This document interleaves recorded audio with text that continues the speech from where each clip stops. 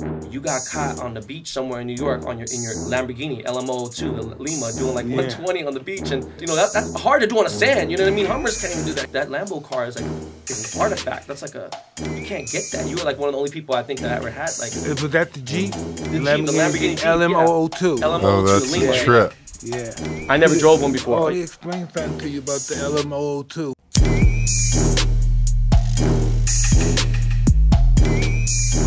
Hey everybody, welcome to another episode of Hotboxin. I'm Eben Britton. And I'm Mike Tyson. Man, Mike, we got a great guest today, man, he's bringing back memories too. He's he's a professional. He's a historian on the car tips too. Oh yes, he is. Ben Baller, welcome, my brother. What's up, man? Baller? How you doing, man? Good to have you, man. Ben Baller, I love that name. It's a great name. And you know what's funny is when I heard the name, I thought that it was about like you're a baller with money and all your shit. But it's actually because you're a baller on the field playing football and basketball. Yeah. I was the first Asian in my university to ever do both. That's big I time, didn't play a lot, but I got my PT, and when I did, I felt like I was a late learner with learning plays, but my coach was like, "Yo, you're uncoachable, but you got a lot of talent, and you just don't have the genetic, build to do what you do." But we'll get into that, man. It was just some funny shit. I thought that was dope as hell, though, man. Thank you, man. Thank you. So I was a young kid, I'm probably 21, so I moved to this place called Bernardsville, New Jersey. And Bernardsville, New Jersey is a very, the people that live there like Eminem, the Mars family and stuff like that. Oh. The Englehart family, the people that they... Big wealth. Yeah, the people that 007, Goldfinger. The Vanderbilt type people, yeah. They live there, the Diamond Jim Brady and those guys live there. So one day, I just moved in the neighborhood, Bernardsville, right? And know who comes visit me? I'm Malcolm Forbes. All right, and know what he's driving? A green LM002 Lamborghini truck. And I said, "What is that?" I didn't even say, "How you doing, Mr. Forbes?" I said, "What is that? What is that?" And he's telling me about it. As soon as I found out how to get one, I got one, man. I had around 4, man. They were just... There's a couple around. But a lot of people didn't obviously like that. They don't make the parts no more. Yeah, not just that. They made them. They made so few back then, and there was some issues with from back then. Oh, the motor. Yeah, they did have issues. So the people who do have them, these are guys who have, $100 million car collections. You was in it deep. So, I mean, you're the go-to guy for the jewels, for the diamonds. Hey, I knew nothing about you when this came. It was some other guy, this Algerian guy from Africa that was the guy for one moment around here, giving the celebrities. He came after... Oh, you know what, actually? He came after Jacob. Yeah, his name was Chris Air. Yeah. Chris Air's a African dude. He's you know what, tell you the truth, man, he was a little bit of an inspiration to me as well when I was coming up, because my professional career out the gate was music and DJing. So I was a nightclub DJ and was going out. The second time I ever saw you in public was at the Roxbury nightclub, the legendary Roxbury on Sunset. And I remember walking in there, and I shouldn't have been in there because I was too young. I was still in college, and I saw Sylvester Stallone. I saw these were like, come on, like now you see like a YouTube star, like, oh, that guy has 10 million followers. Like, who gives a fuck, bro? Come on, man. Dude. This is Rocky, bro. This is Mike fucking Tyson, and here's Magic Johnson. It was crazy in there, right? I've been in love with hip hop and since '80s, and so Ice-T is kind of like my unofficial godfather. He kind of took me in. I met him in '82. And I was breakdancing then at this club in LA, and Mike Tyson and we ended up shooting a movie called Breaking there. So for a long time I was in hip hop, and then elevated into the professional side of the career. And then after that, I just got so sick of music. And it wasn't about I hated music. I got sick of the music business. And it was very similar to any sport where you got managers and lawyers and agents and people all in your pockets and all kinds of shit. And I was like, yo, man, this is some real scumbag shit, because a lot of these people don't know how to read a contract. And even if they have an attorney, it's like 5 attorneys that run 300,000 different rappers, you know what I mean, or singers. And it's like, yo, this dude doesn't know what the fuck he's... Well, don't worry about it, you know what I'm saying? And it's like, listen, half my family is Jewish and whatever, but like, you got all the Jewish attorneys who are like, fuck it, don't worry about it, it's okay. They have a chance to go over it, and if there's something they don't understand, boom. But some of these kids had no other options, so they wanted to get on. Yeah. So you tell me this, what are we going to do about that?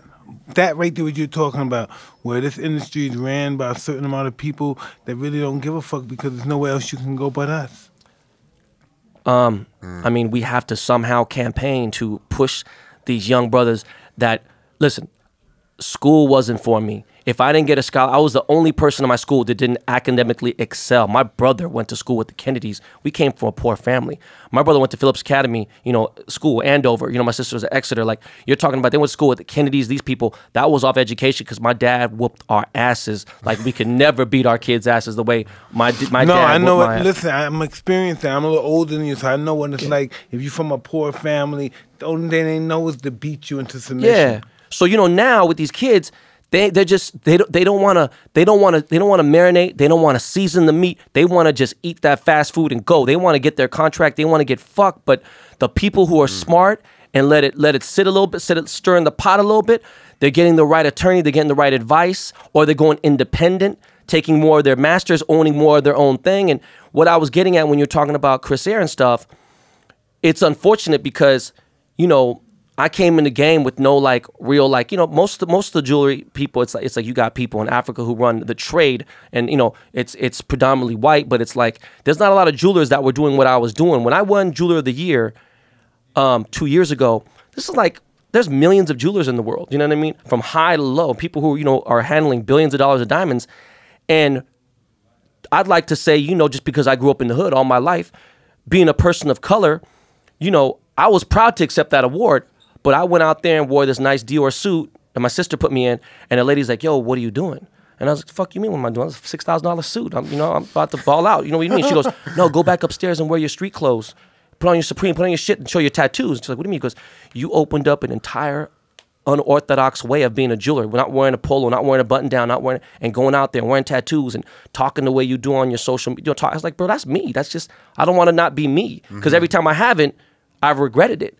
So with Chris Air, I don't know where he is now, but I'm like, yo, people will sit there and hate and talk shit. They don't know about my background and be like, yo, how come there's not more black jewelers out there? And I'm like, because you know, there's people fucking hating on their parcels. Parcel is like how you buy diamonds and stuff, right? And they'll be like, yo, they might see like, oh, Jamal Johnson, and just immediately stereotype, oh, this guy's buying, who is this guy? You know, do we know this guy? Oh, boom. Oh, you know what? We ran out. We don't have any. It's just like on some shit. It's every business has it, but like with attorneys and everything, I mean, there just needs to be more people of color in charge who are more fair. People in more, there's no black jewelers that I could think of. I can't even think of one, do you know, out there? So it's like, you know, there just has to be, and it's not even like, it is education, but it's more information. I feel like we just need to. Well, information is great. Nothing's more important than information, right? Information. But information is only good once you're brought into the subject. Once you're brought into the club, then the information's good. Yeah. But once you're on the outside, you can't. You have to be able to get in. Can't use it. He needs a mentor. Somebody. That's what, I'm sorry. That's what it is. Somebody black in this community that wants to be in the diamond business needs a mentor. I don't know if he's Jewish, white, whoever's in that business, that say, hey, this isn't fair.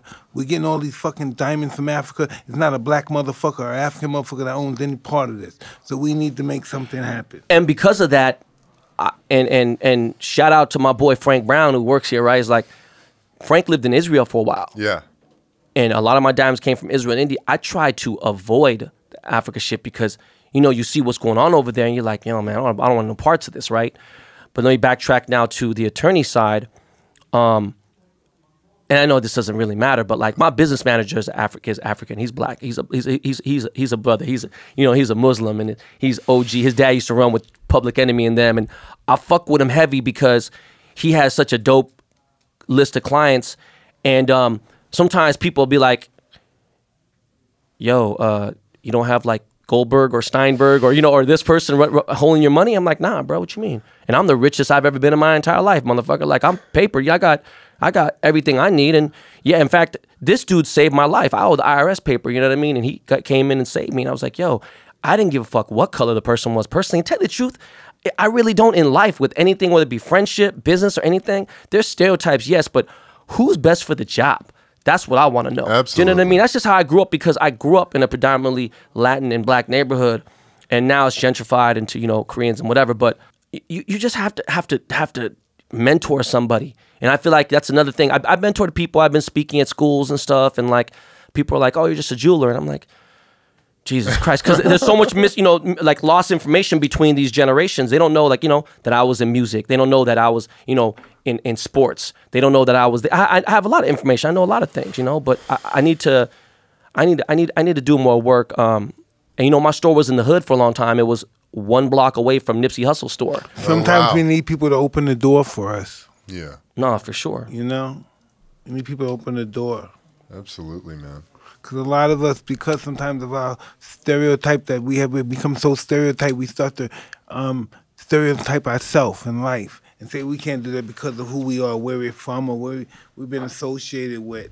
And then sometimes, when that happens, you get somebody you say, he's in the world, he's connected, and he tells everybody, this person always said, no, I can't do this because I'm not. He tells everybody, this guy's with us now. He's one of us. Yeah.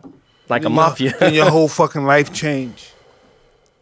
They don't even see your color no more. Your whole fucking life change. It's true, though. When I got into the music business, my best friend's dad is a very, very, very, very powerful person in Hollywood, mostly in music. But he produced the Rocky Horror Picture Show, started that. He did all the Cheech and Chong movies. He's a big activist in marijuana early. He owns the Roxy, he owns a lot of nightclubs. He produced the Mamas and the Papas, Carole King. He produced some of the biggest albums in the history of rock. He had a festival before Woodstock called the Monterey Pop Festival. His name's Lou Adler. And he took me in and became my godfather. And Lou Adler took me in. When I got my first job at Priority Records, I met Dr. Dre and Suge and all these guys at a nightclub I was DJing at that Denzel Washington owned. And that was where I met everybody.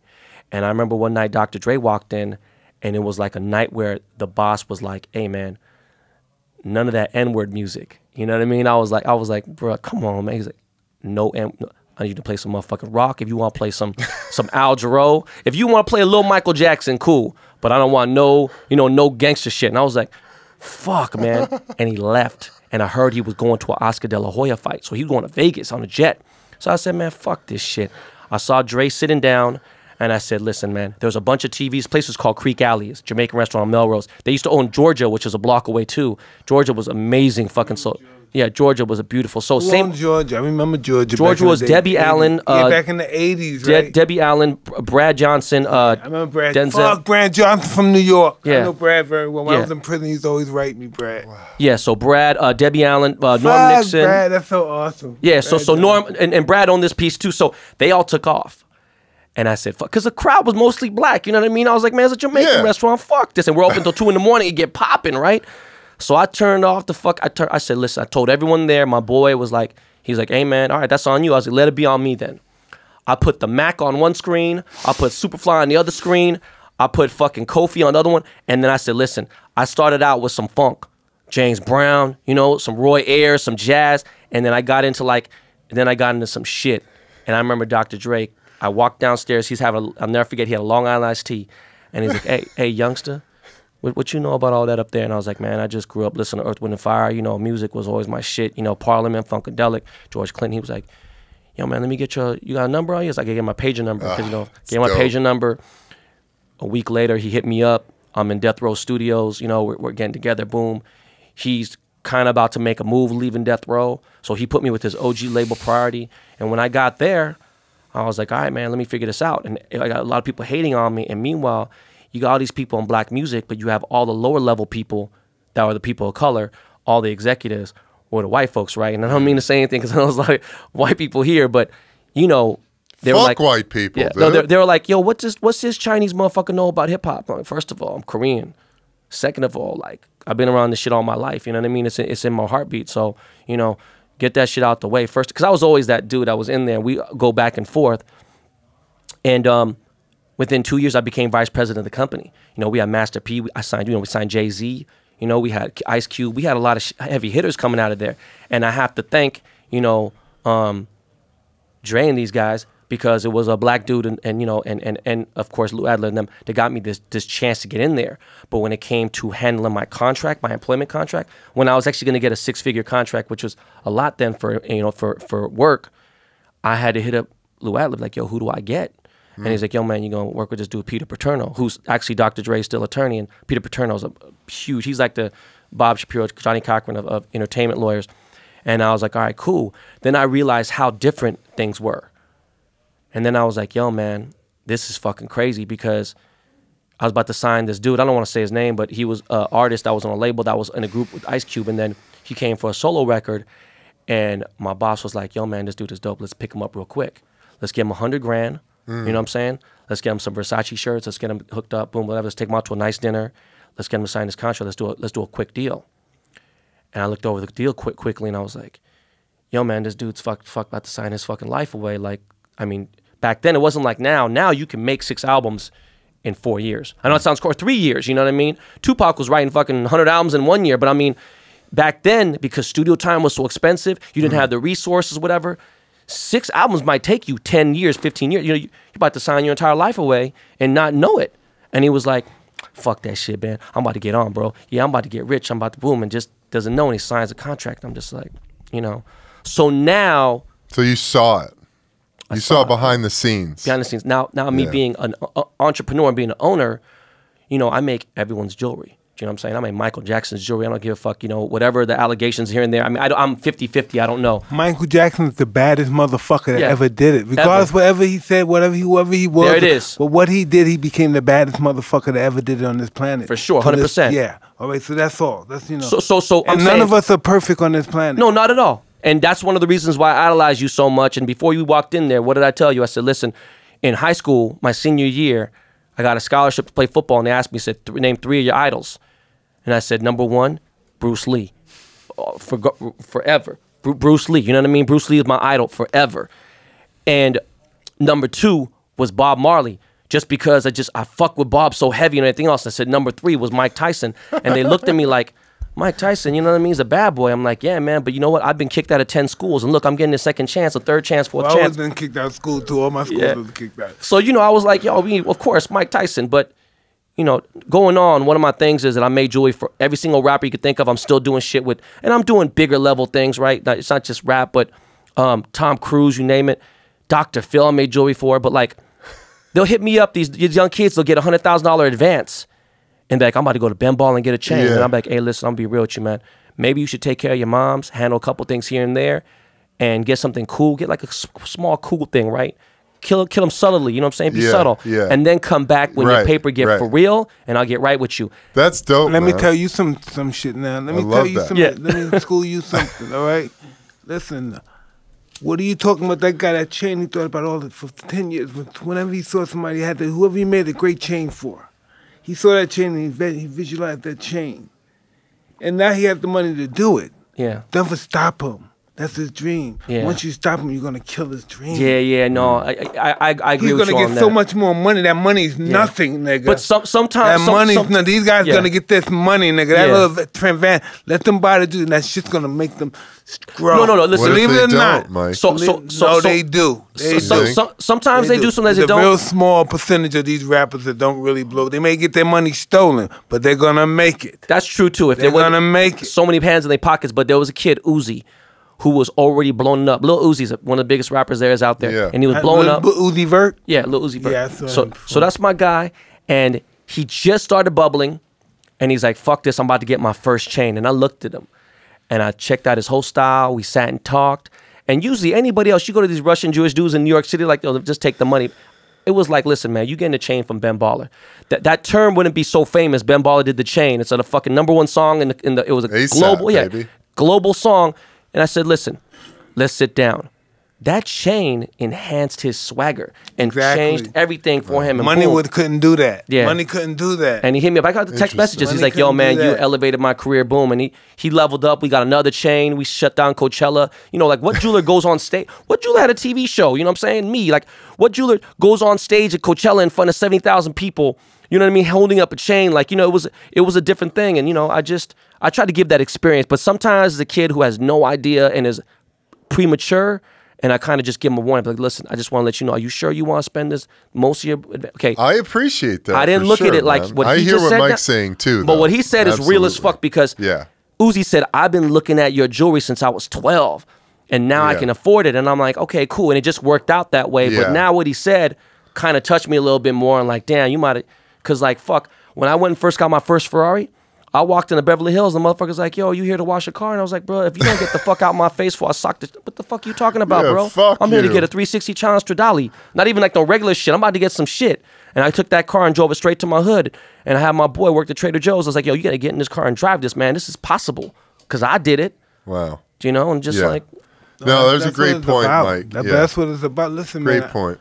I remember one day we came from a club. We came from a club one night with a bunch of girls. We went in the hotel. We all fucked and drank and did everything. And then we just fucking gorged all night long, right? We woke up in the morning. We all went down to the car shop. We must have bought around 15 cars. Wow. Mike. Yeah. Hey, there's a rumor. If you don't mind asking. Go ahead, brother. When you got out of jail, what year was that? 95. 95. Did you get out the dealership and buy like 5 or 10 cars right out the dealership? Yeah. Oh my God, it's true, man. That's crazy. I know that sounds silly, but for someone like me who came from nothing and love cars, you know, even in 95. All Rolls Royces. Yeah. In 95, I had a Lexus and I thought that was doing the biggest thing in the world. And it was a big deal to me. So when I heard that rumor, I was like, this motherfucker got out of jail. Straight out of jail. Didn't go get no, motherfucker got and bought 10 cars, whatever it was. Straight out the penitentiary. And I remember like one of the big things in my life is, and I'm not saying, and my wife and me, we argue about it a lot. Like, you know, she's like, you know, apology goes a long way with me. An apology don't really go too far with me. You know, if you did what you did and I know you're sincere, you ain't even got to tell me it. Like, you know, especially I don't want no fake apology. But one thing is, people are too sensitive these days with social media and everything. And I was like, yo, Mike never apologized. And I remember I was friends with a lot of people growing up that were not tied to you directly, but like my boy Jaleel, my boy Jamal, their dad, Mr. Anderson, was ran with you for. That's my man. And Jaleel, to the, you know, they're still my peoples to this day. Rest in peace, Mr. Anderson. And he was like, hey man, we were at Jerry's Deli one night. He was like, yo, Mike is here. You on a 3-wheel trike motorcycle thing? And I was like, what the fuck is Mike doing on this 3-wheel? Mike, right across from a Beverly Center at Jerry's Deli, he's on this 3-wheel motorcycle. I was like, fuck it. I go out, and Mr. Anderson's like, yo, you want to take? I was like, nah, man. I'm going to meet Mike one day, and it's going to be at a point where he remember me. I don't want to, you know, boom. And like going back and thinking about it, this dude, my boy Shane Mooney, his dad's Paul Mooney, the famous. I'm the Paul Mooney, yes, meaning. So Paul was talking about you when you was in jail on his tape, side 2 of his cassette. He said, you don't want to fuck with Mike Tyson. He's like, you know, Mike in jail, they want to apologize. He ain't going to fucking apologize. He was like, you know, he beat up a CO. He's like, listen, you better put me back in my cell and put another lock on that motherfucker, an extra lock on there. And I was like, man, I love this dude, Mike Tyson, so fucking much. I was a wild dude back then. Yeah, man. Yes. You know, I did Floyd Mayweather jewelry. I work with a bunch of boxers and stuff, but it's like, it's a different type. And I hung out with Floyd a lot. It was, and he's a cool dude. I'm just saying, like, man. You got to do a Toad piece for Mike. Oh, yeah, Toad with the black on bro, the it'd be my fucking arm. Could you do a Toad chain for Mike? Yeah, what are you talking about, bro? And I'm booked up 20 months right now. I'm 20 months advance. I'm already booked up, paid, and I'll push people back. I don't give a fuck. Like, this is a whole different level. This is like, you know, I'm in presence of real great. You messing me up when you said, you know, the Andersons, man. Yeah, no, I mean, listen, bro. Listen to this. I had an R&B group signed to Priority Records called The Truth, okay? And, you know, you can't have, like, listen, this Anderson family was not a fuck. Like, he had a daughter named Keisha, and his daughter was like my personal security guard for, she would fight dudes. I seen her fight grown-ass men. The whole family was just, they're beasts. Crazy. Yeah. So I called Keisha one time, and Mr. Anderson has fun, goes, who is this? And I was like, it's Ben Baller. Who the fuck, what kind of fucking name is Ben Baller? You better fucking call. Listen, and he hung up on me. And I hit up my boy Tony. I was like, hey, man. Fucking yeah. And I hit up my partner. I was like, hey, bro, like, can you talk to her dad? He's tripping. He goes, no, listen. And finally, Keisha comes out, and she was like, hey, you can't just call. You got to knock on my door. My dad's old school, like, boom. And I was like, God damn. But he, like, hung up on me, cussed me, called me all these kinds of bitches and this and that. And I was like, she's like, don't trip. So one of my boys, somehow I met early on in my career. He played football. He played for the Rams. His name is Todd Light. And Todd Light. Todd's our boy too. Yeah, Todd's an very old friend of mine, right? Todd's coaching up in Northwest now. Northwest. And Todd goes, hey man, what happened? I goes, I called Keisha, man. Her dad cussed me the fuck out. He goes, oh, he's cussed me out like 15, 20 times. Man, like, you can't trip. Yeah, you can't call over there like, you know, and he had Team Tyson tattoo. You know, this dude was this dude was so fucking connected and powerful. He'd go to school and pick up the kids, and dude was like connected to everyone. But anyways, you know, I had a lot of ties to you indirectly, right? Like, you know, 1-2 degree separation. And there was so much respect that was going on with what you were doing. I just didn't, I didn't want to, I felt like I was a peon. Like I just heard the Michael Rappaport podcast. I listened to it like 4 times. And some of the shit you said on there, I can't even say because, man, my agent and my wife are on some whole other shit right now. Don't talk about your whole past and your criminal past and everything. Man. And like, you know, they hate when I do that. But you said a couple things that hit me so hard that I had to pull over in my Lamborghini SUV, pull over and be like, yo, bro, he fucked me up. Like, Mike, like I've never, first of all, I've never heard you articulate, just speak so like on Alexander the Great and everything, and I was like, yo man, this is a whole different side. Yeah, bro. So like immediately when that happened, I reached out to everybody I knew at this point. So I'm confident in my career right now, bro. What I've done for Asians, I just won the Lifetime Achievement Award for at the Asian American Awards in December. Congratulations, that was a big thing, you know. Like my mom cried. My mom's never been anywhere. She's seen me get arrested, man, go to jail, fucking get kicked out of schools, and my mom was crying like, wow, man, this dude, my son has actually made it. And I was like, every single person I know. I didn't want to hit Mike Rappaport because that's my boy, but I wasn't strong enough. Finally, I can't believe you didn't hear from Frank. I didn't, man. John Shahidi knew Kiki, and John was like, I was like, yo, bro. John Shahidi's our family member. Yeah, yeah. And I introduced John to Justin Bieber. Yeah. I put them together. You know what I mean? John's that guy. Yeah, so John goes, listen, I owe you such a favor. Let me hit them up. They're going to Africa or something. I was like, listen, John, I will fucking beat your ass, bro. Please make this happen. I just want to I don't want to just meet him. I want to be on this show, you know, boom, whoop-de-whoop. And when I got the email back, like it took like 3 weeks, a month later, man, bro, I told my wife, and she's like, oh, that's cool. And I was like, because my wife is 11 years younger than me. She knows who Mike is, but you know, she knows like the hangover post-tattoo on the face, Mike. And I'm like, you don't know like that, you know, Mike knocking Mitch Green the fuck out the club on the streets. You know what I'm saying? That Mike. You don't know Mike. Dapper Dan. Yeah, you know what I'm saying? Dapper Dan. You know what I'm saying? Can I ask you a question? Yeah.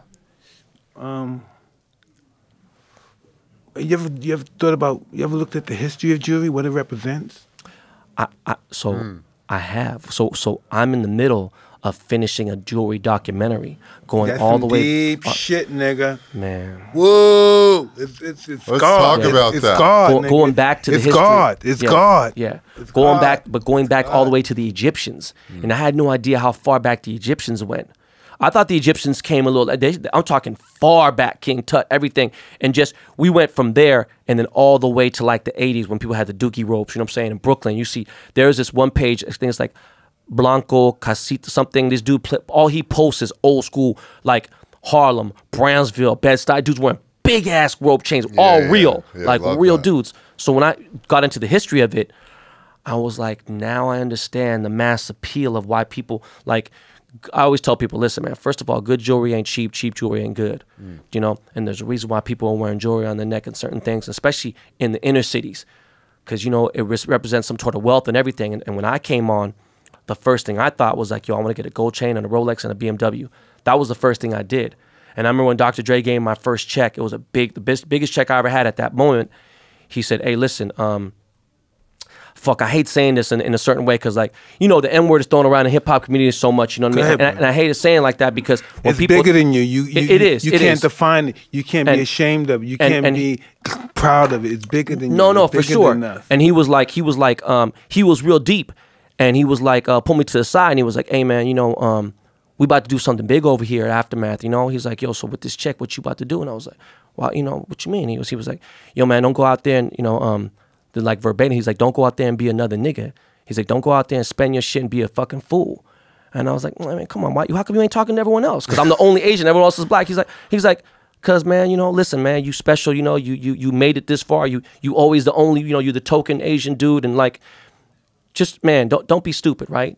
Don't be an N-word. And I was like, all right, with the ER. And I was like, oh shit, okay, boom. What the fuck you think I did? I bought a BMW and a Rolex the next day. You know what I mean? Of course I did. I had to. I never had nothing. Yeah. You know? He didn't speak to me for like a week. He's like, man, you stupid, man. And it was like... Why? Because he did the same thing. Yeah. I know he did, but he was trying to like, you know, show. And I had to. Then I remember I lost everything before I turned... I was broke twice before I was 30. Then I made my first million when I was 31. And just from there, I never looked back. I had nightmares, like, especially with kids now and everything. I was like, nah, fuck that. I want them to be okay for a minute. But going back to it, I'll ask people questions, not about the history, and I'll be like, hey, listen, why does that chain mean so much to me? And he's like, Oh man, and everyone has a different answer, but the most of it is because like, yo man, because I feel like I made it. Do you know what I'm saying? This shit make me feel like it's like a superpower. It's like Batman putting on his suit. Do you know? It makes him feel royal. It makes him feel grand. It makes him feel fucking. It puts their swag. If you see dudes with a lot of chains on, they swagger is different. Do you know? They feel they have a power. They have a they feel majestic. Yeah. You know. But the whole objective is to feel that way without the jury. 100%. You know. But if the jury make you feel that way, get the jury because you need to feel that way. Yeah. I mean, people see me and they think I'm wearing. Yeah, you need to feel that way, but you need to feel that way without the jury. Yeah. People think I'm gonna wear like 50 chains on a regular basis now because that was me like 10, 15 years ago. But people are like, I wear a watch, my wedding ring that I made, and my earrings, you know. But I keep it real chill, but very classy. And people are like, I'm wearing the Allah because it's Ramadan. I'm representing my people. I just got back from Dubai, and I got a lot of Arab folks and Muslim people and like people who I want to show love to. I'm not necessarily tied to one religion, you know, and like I just believe there is a God, and I believe that all religions somehow intertwine with each other, and it's more of a respect thing. So I was like, you know what, man, let me go ahead and I made this diamond Allah piece. Let me rock this for the people. And you know, Muslims don't wear yellow gold. They can't wear, you know, yellow. So it's like I made it in the right color. I was like, let me just show love to my people. I was about to ask him that. I was going to say, I was getting ready to ask him, I say, why is it that platinum is more expensive than gold, but people want to really yellow gold. White gold is more, but they want the yellow gold. Why is that? Because it shows off. Yeah. It's showy. It's flashy. You know, and in Islam, flashy is not good. Allowed. No. Yeah. He's right. If you think about it, yellow gold hits, you can see it from so far away. It sells more than the platinum. Way more. Platinum's way more expensive. It sells more than anything, the yellow gold. Way more. And you know, how'd you get into diamonds, man? So from music to diamonds? So this is crazy. So I left the music business. And while I was in the music business, my uncle, he learned to trade as a jeweler, as a bench jeweler, meaning like he's actually physically doing a lot of goldsmith work and everything. And his son and me were the only ones that were kind of cool. He was the only person that smoked weed with me. And he's 3 years younger than me. So he hit me up. He's like, hey, man, introduce me to some people like Bone Thugs and like Dr. Dre, but I can make jewelry. You know, let's get this going. I was like, all right. He made a piece and it wasn't that great. And I was like, fuck, man, come on, dog. Like, we fucking with we working with big dogs, you know what I'm saying? So around 2004, I was engaged, and fuck, I never talked about this ever. I've done every interview you could think of, Breakfast Club, late night, late show. I've never talked about this, but I've said that I was engaged. But so I got caught cheating on my ex-fiance, and she was a supermodel, and she was in Milan doing a show, and she was like, hey, how come you don't want to come? Boop, boom. I was feeling myself, you know. I just sold my sneaker collection for $3 million, you know. I had paper. Boom. I was like, I was ready. I not music. I don't have to wake up in the morning. And I was doing this video shoot. I was a co-star of Little John's video shoot with Ice Cube. And she's like, you're going to stay for a video shoot? I'm like, babe, I'm not trying to sit around and like be your like, you know what I mean? Because like, you know, it was like, I went to a lot of her shows, whatever. So she's in Italy. And she would call me every night. Back then, the cell phones wasn't kind of the same. You know what I mean? Like you call it from a house phone. And she'd hit me every time at the same time. And I didn't pick up the phone. It was like midnight. And she called my cell phone. I didn't pick up the phone. And I was in Vegas fucking around, acting up. You know what I mean? Just being a scumbag, piece of shit. And she didn't find out. She just That's called being human. Yeah. Her energy was so on point. I never spoke about this before. She knew shit was off. So at that point, it was doomed. So I went through a real miserable time when we had broke up. She called off the engagement. I was embarrassed to my family. You know, they don't know why. Unless they listen, my mom listens to this shit. She's a 75-year-old Korean woman. She ain't listen to this shit. Like, she can barely handle an iPhone. But she, you know, my wife might hear this and be like, man, you didn't tell me that shit. But like, you know, I fucked up. So I was in a transition in my life. What am I going to do now? I can't sit, like, am I going to invest it? I need to figure out what to do next. So I said, fuck, man, I traveled the world. I went to like 25 different countries. That was where I traveled the most. And I said, I'm going to hit my cousin Steve up, see what the fuck he's doing. So I go down to Slauson, you know, right by Nipsey store. And I go to Infant Slauson, and my cousin's there. And he's like, yo, I'm doing well. He had a Corvette and, you know, whatever. And I was like, okay, so how does this really work? And he's like, you know, boom, here and there. And a lot of things with Koreans. This is the jewelry guy. Yes. Yes. A lot of things with Korean people, they don't believe in contracts. They believe in a handshake, and that shit's good. And that's just how it goes, you know? And my uncle pulls up and he's like, hey, so what are you doing here? You know, how's your mom, blah, blah. And our family's in turmoil. All our family don't speak to each other because of money and stupid shit. You know, I mean, it's not stupid, but money fucks up families. You know what I mean? One person immigrated here, brings the rest, and then like people are doing well, and then like one borrows money from someone else, they don't pay back. So bottom line is my uncle and my mom are kind of having a funk. And I remember he would trade with my mom and give her jewelry. My mom loved jewelry. That's why I got my first infatuation with jewelry, seeing my mom rock it. My mom was a hustler. So going on, I met my cousin, and I went up with my cousin. He was like, yo, you want to fuck around with it and check it out? He goes, there's some good money in it. He says, you have a lot of music clients. You have a lot of celebrities already. You know, I told you before. He goes, I was like, okay, but if I come in it, I want to buy in 1/3. Me, your dad, you know, you 33, and I don't want to be in this. Even if we move next door into the next booth, I just want to do that so we fresh start all together. I don't want this like, oh no, we're going to go everything cool and we'll split 50-50. No, because if there's no contract, there's no nothing, there's no corporation. I don't want to have the drama. I'd rather be your friend than lose you out, you know what I'm saying, than you know, fuck up business. Yeah. So we started that. That's why I became a jeweler, and I hit up everyone I knew. I said, hey, listen, I'm making jewelry now. Now, it took about 2 years to get perfect with it, but my uncle was cold with it, super cold with the jewelry, with the hand skills and the carving, designing. And I was already a pretty detailed, intricate person and everything. So my boy at the time was dating Mariah Carey, and they're together for like 4 years. And I was like, hey, listen, bro, you got to give me a chance, man. Let me make Mariah Carey a chain. And he's like, oh, man, you know, she deals with Jacob. You know, she deals with Cartier. She deals with this. I was like, yeah, you know, I know, motherfucker. But if I make something proper, like the real shit, and I was talking big shit, I was like, yo, I can make her a dope-ass MC. Does she have a logo? Send me the logo. Sends me the logo. I make the chain. Sure enough, Mariah Carey, my first celebrity client, give it to her. You know, well, she bought it, and then she wore it in her Bone Thugs collab video, whatever. And then right after that, I started working with the Clips, Pusha T and Malice, you know what I mean? And they're from Virginia, hardcore hip-hop dudes, made their chain. That was a big deal. Then from there, Jacob got arrested. He was embezzling money for BMF, you know what I'm saying? So we went to jail. Basically, all these people from like Scott Source, Diddy, like Nas, The Game, everyone started migrating from Jacob to me. So a lot of pressure. I was like, yo, we got to get this popping. Then everyone wanted me to be in their music videos and this and that. And I said, listen, I need to not only make the best jewelry, but if my prices are fair, no one's going to want to go with me that's outside of hip hop. I need to be bigger than this shit. I need to be making the motherfucking, the king of pop, all these people. I had all these people I wanted to make jewelry for. And I said, listen, I'll get to them. I had basically created, this was MySpace at the time. I had created this image and everything else. And I was like, you know, I don't want to beat your prices. I want to beat your work. Because in 1986, my mom wanted to buy a Rolex. And my mom we lived in a fucking 2-bedroom apartment. You know what I mean? Like 2,000 square feet, which is big, but that was like us doing it, you know.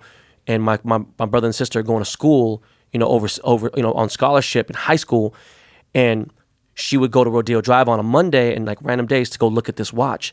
And the store on Rodeo Drive was called Fred, and Mike was there buying something, and he was buying like millions of dollars. And this is 86, you know what I'm saying? $1 million then is like fucking $10 million now. And I was like, Mom, she's like, don't you think the watch is beautiful? I was like, man, Mom, I'm not even thinking about the watch right now. It's Mike Tyson. She was like, oh yeah, Mike Tyson. He's an awesome guy. I was like, Mom, you don't even know, man. Whatever he's getting, I want. Whatever you were getting, I don't even know. It was like some crazy shit. But we were outside the store. You were inside the store at Fred on Rodeo Drive. I'm Fred. Yeah. So, you know, it was like I've had a history with jewelry. And now that I've gotten to this level where I'm at now, I just got tired of it because there's so many Instagram jewelers that are fucking bullshit. They have no office front. They faking it. They've taken pictures of my pieces, someone else's pieces, and be like, yo, I can make this. You want to buy it? Boom. I'm like, yo, man, don't do that cornball shit. You know what I'm saying? I know you're trying to get on. You hungry. You thirsty. Like, but don't take my shit. Like, or shout me out or something. Like, you know, I didn't do that I didn't do that bullshit when I was trying to get on. You know what I mean? I made the shit myself. I made it happen myself. I used my own resources. So like, you got a million jewelers out there who just biting and stealing and they on some punk shit, and they ain't been approached before. And a couple of them been like, yo, man, I don't think you know where I'm from, bro. You know what I mean? You get fucked up for stupid shit like this, and then they go call an attorney, and I get a fucking lawsuit hit me with. So it's like it's a catch-22. But where it is now is, I said I'm not gonna do this shit anymore. Then my cousin's like, no, what the fuck you talking about? We're huge. What are you talking about? I was like, man, I ain't doing this shit. So to stop that, I said, listen, make a little small part on the website and say, if you want to get a custom Ben Baller chain, you need to pay $100,000 up front. And then from there, you'll have access to a cell phone. You can hit him up. You go through the design process. Boom. He'll post the shit on my Instagram because I'm the highest followed jeweler on Instagram, and I've been for a while. And like, boom, and we'll go through this process. I did that shit, man, and fucking 12 orders came in. And I was like, fuck, man, I don't want to work. And now I just put myself into a year. I just signed a year contract. So what I did was the first time I returned everyone's money. And then a lot of them went to different people. And they're like, fuck this dude, Ben Ball's on some other shit. And I was like, no, I got to step, because I've always stepped away. And when you look in the rearview mirror, if you keep seeing people kind of close or kind of, I don't want to see nobody in my rearview mirror, you know? So I was like, fuck this. So I just raised the price. And I was like, listen, man, if someone got something dope that's pushing the bar, like if you just want to make a Mercedes-Benz chain with diamonds, come on, right? You know, like, dog, you know, you wasting my time. Like, I want to do some innovative shit. You know what I mean? Like the a things toad. Yeah, toad, whatever the fuck it is. Could be, you know, anything. But, you know, I'm at that level now where, I'm good. I have my own jewelry line, you know. I was about to tell you, it's good to have people in your rear mirror. You have to remind them why they're back there. That shit kind of scared me though, man. I feel like no, that's to remind them why they're back there. Yeah, that's why I just don't like it too close. Mirror. I'm like, fuck, I gotta keep running. I gotta keep driving. I gotta keep pushing. You know, like I'm gonna take that into consideration though. Yeah, because there's some people on my bumper right now. I need that's to fucking. Where they belong on your bumper. Yeah, they're not going anywhere else. If you don't see them, they can't motivate you. No, true. You know, man. when you see them, oh, I gotta get a little. Oh, they're getting close, but that's the closest they're gonna get. No, that's shit. That's thank you, man. That's some good advice there. Yeah. Wow. I had a question. Yeah. What's the most expensive piece you've ever made? I made a $10 million ring for Saudi for a sultan. Wow. And it was crazy because 10 mil in one ring. 10 mil in one ring, and I could never post it. I could never show. In fact, until then, I don't even know. Actually, no, I'm sure I can say that. But yeah, it was for a sultan, and it was crazy because I've flown private jets to Vegas, to like New York. This was the only time I ever flew private overseas, and it was the worst experience of my entire life. Now, listen, man, I get if you become super famous. Like, I can't walk to the mall without getting stopped. I can't go to the airport. I get stopped 20 times. Every day someone takes a picture. Cool. But I know when you're like Chris Brown or someone, or even him, it's tough to fly commercial. I get it. You know what I mean? I love flying commercial. I love flying commercial too. I love the people you're interacting with. Yeah, the people. yeah. I hate being sometimes on the my kids say, "Are we gonna go on a plane when it's only us this time?" And I hate that. I said, "No, we're gonna go with the people. We gotta love the people. We're part of the people." Mike. But imagine going to the Middle East. I love that, bro. Imagine flying to the Middle East, and you fly on a jet, and oh yeah, fuck that. It's the bitch. On a private. It's the worst experience, and on top of that, had to stop and refuel. And like, it was just fucked up. Then I get out there, man. It just happened to be a really bad time. It was hot and everything else. I was like, yo, man, boom. And then I just thought about it. I was like, yo, man, the wire just hit. And I thought about it. I was like, wow, man, that's some crazy ass shit. And like, it was like 1 week out of every year that he would cop jewelry from me. Wow. You know, and like now his daughters cop jewelry from me and everything. But like, that was the most expensive piece. And you were like, okay, the bad flight, that might have been worth it. No, it was, but I don't like flying, period. Yeah. Like, I got zip tied on the way to South Africa. I was going to Cape Town and Johannesburg. I got zip tied after like 13 hours because I was doing push-ups in the first class, and I was like, hey man, I've watched every episode of Fresh Prince on the plane. I was like, yo, I'm starting to get crazy. So I started taking some oxygen. And then the stewardess was like, hey, we have to save this much oxygen for the rest of the camera. I was like, listen, I'll give you $60,000 for this camera. Just do me a favor. Don't ever talk to me ever again, and let me have this oxygen thing. And then right then, they zip-tied me and put me in the shit. And I was like, all right, so how the fuck am I going to get back to America, back home? I'm in South Africa, right? And I was like, all right, well, you know what I'm going to do? I'm just going to live here. And I was thinking, okay, I can fly to here, then fly to Egypt, then from Egypt to Greece, then Greece to London. Then a bunch of short flights. Yeah, so I was tripping. I discovered Ambien. Took Ambien, flew back. But yeah, I don't really like flying, you know what I'm saying? So that was like another thing. But of course, I'm with you, bro. That was the most expensive piece. Fuck, listen, man, shit. I remember those long flights, the trip. You've had to do a lot of those. Yeah, I just got back from Dubai, man. You've been to Dubai before? Plenty of time. You go on these long trips. Next thing you know, you're on these long trips. You're talking to somebody you don't know, and the next thing you know, you're in the private car with. It's a fucking trip, dog. It's a trip. Life is a trip. Human beings interacting with each other and they don't even know each other. Strangers, that's a trip. Let me ask you a question, man. What? When did you start smoking weed? Listen, I'm gonna tell you a story about this. This is interesting. I smoked weed all my life. Probably started at 8 or something. My mother used to my mother's friends used to give me weed. They make me go to sleep. They make me go to sleep. Weed and liquor. The men make me go to sleep. And so I just been doing it all my life. And then around 15, I stopped because I wanted to be around 18 or something. I stopped because I wanted to really fight. I started fighting, and I lost an Olympic trial, and I started getting paranoid. I must have lost because I'm smoking too much weed, right? So I started fighting, and I stopped smoking in 1984. From 1984 to around 1990, what? I can't start smoking 98. Shit, 14 years? 90, when did Tupac down? 96? 96, 97. Because that's what I smoked. The first time I smoked since, that must have been 14 years. Tupac died, I went over his house, and I started smoking again. Wow. And I never stopped. Shit. Wow. So you took 14 years off. Yeah, and I never stopped. So, and one day I smoked during a fight. You know, and it was the best fight I ever had. I broke his nose, his cheekbone, eye socket, his back, his rib. It was incredible, feeling smooth and everything. Yo, man. I said I should have been doing this all along.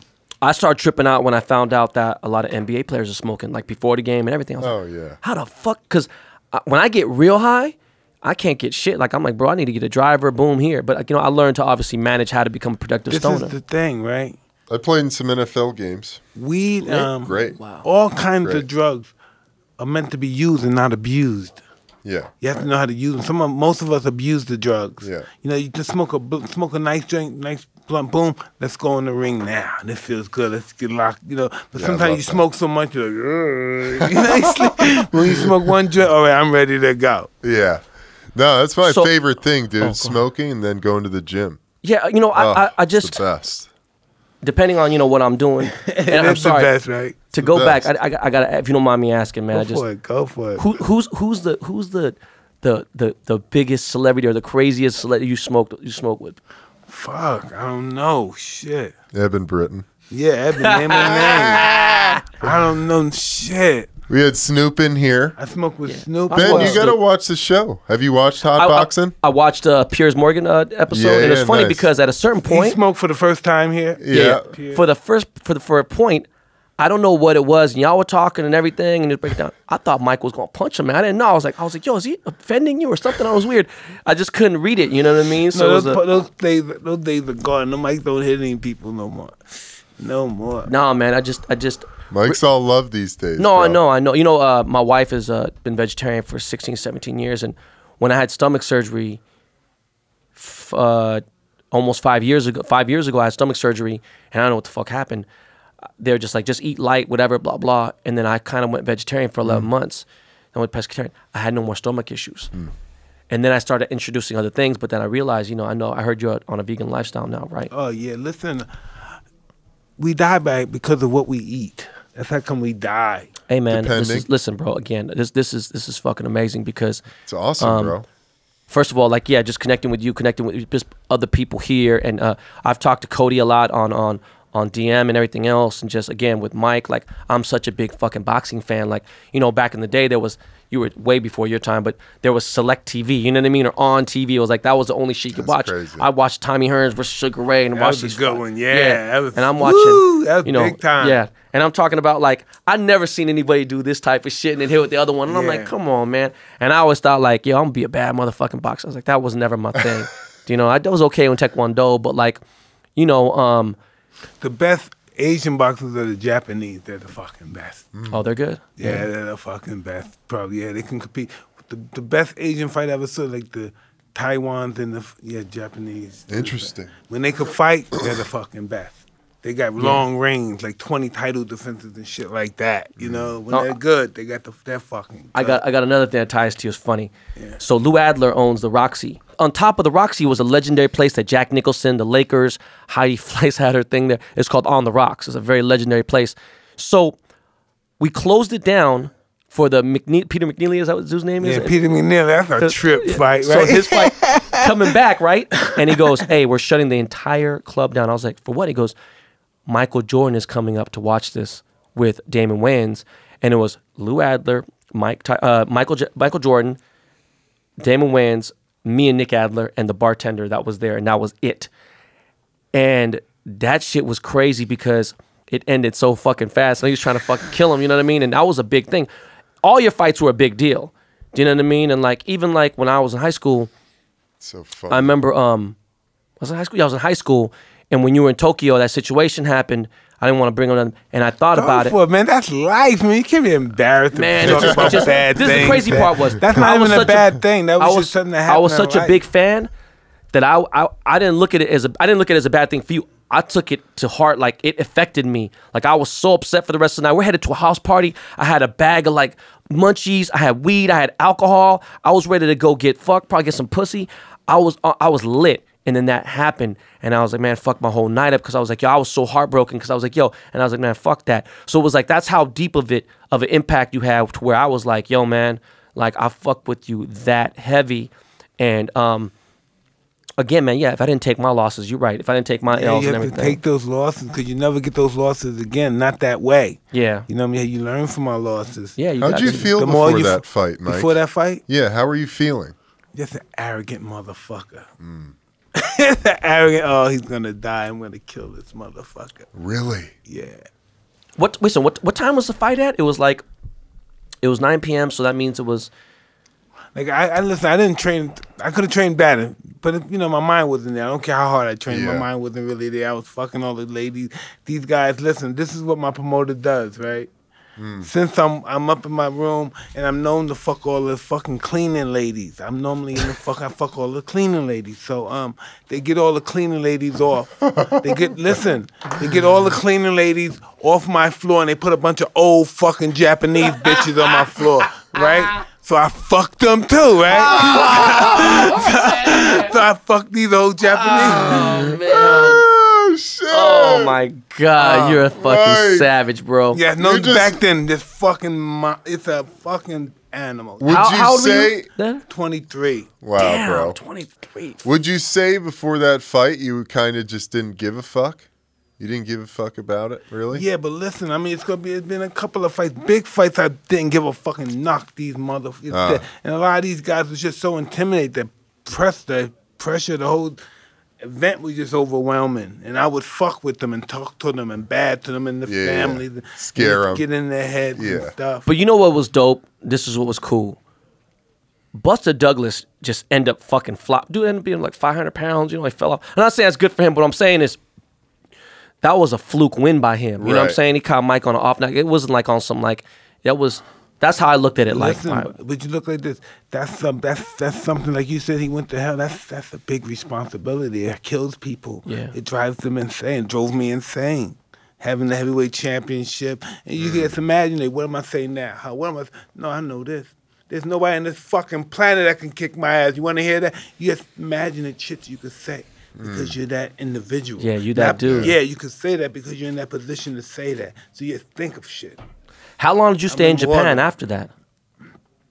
I left right away. That the next night. Oh fuck. Okay.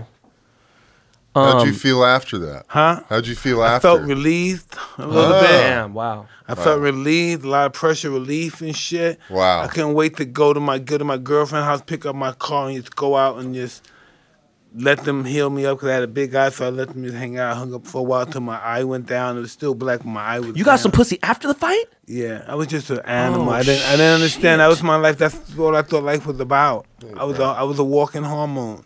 You know, this is terrible. I know this is so bad. My wife is gonna be like, "Why the fuck did you say that?" And she doesn't even know because she didn't listen to the Mike Rappaport, Mike Tyson podcast.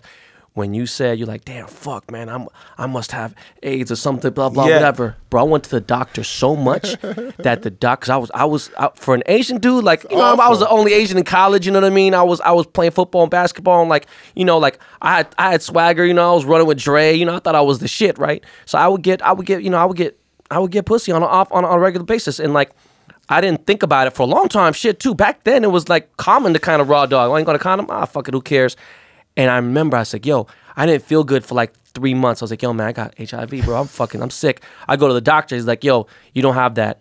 And I was like, all right, let me get tested. So finally, I'll never forget, Dr. Gold in Century City. He's like, you have nothing. And that they didn't let me come to the office no more. They're like, you're crazy. And I was like, what if you get your dick sucked? And you know, and you don't know the person. Boom. And I was asking crazy questions. And like just crazy shit. And I was like, yo, and then when I found out like I was good, like I was just like, yo, man. And like it, you know, I'm just saying, you know what I mean? Like it's just that I thought about what you said and listen. Fucked me up. Shout out Dr. Gold. I'm in Jamaica. I got a strip. I'm fucking the strip. I have a rubber. We're having boom. The rubber bust. Boom. And listen. When it busts, right? Yeah. I'm like, fuck it, bust. And the girl looked and she starts crying. And so I'm thinking, why is she crying? Is she crying because she think I'm giving her some disease, or she's crying because she had the disease and she gave it to me? I'm just fucked up. Why is this bitch crying because the rubber bust? Oh shit. How was that a long time ago? A long time ago. I was in my 30s, right before the Lennox Lewis fight. Yeah, I was like, fuck, I'm gonna die. Oh no. Oh fuck, man, dude. So it's crazy. I mean, this wow, man, that's. Dude, tell us about this, bro. Tell us what about we your working cannabis with. company. Yeah, well, let's taste your These stuff. look Anything dope we as can hell, taste? You got any flour we can taste? I didn't bring any flour because it's more of a luxury brown, and like kind of like if you got people who got kids who don't want to smell like weed, you know what I'm saying? Yeah, Something like that. beautiful, So it's like really nice packaging. Yeah. VVS.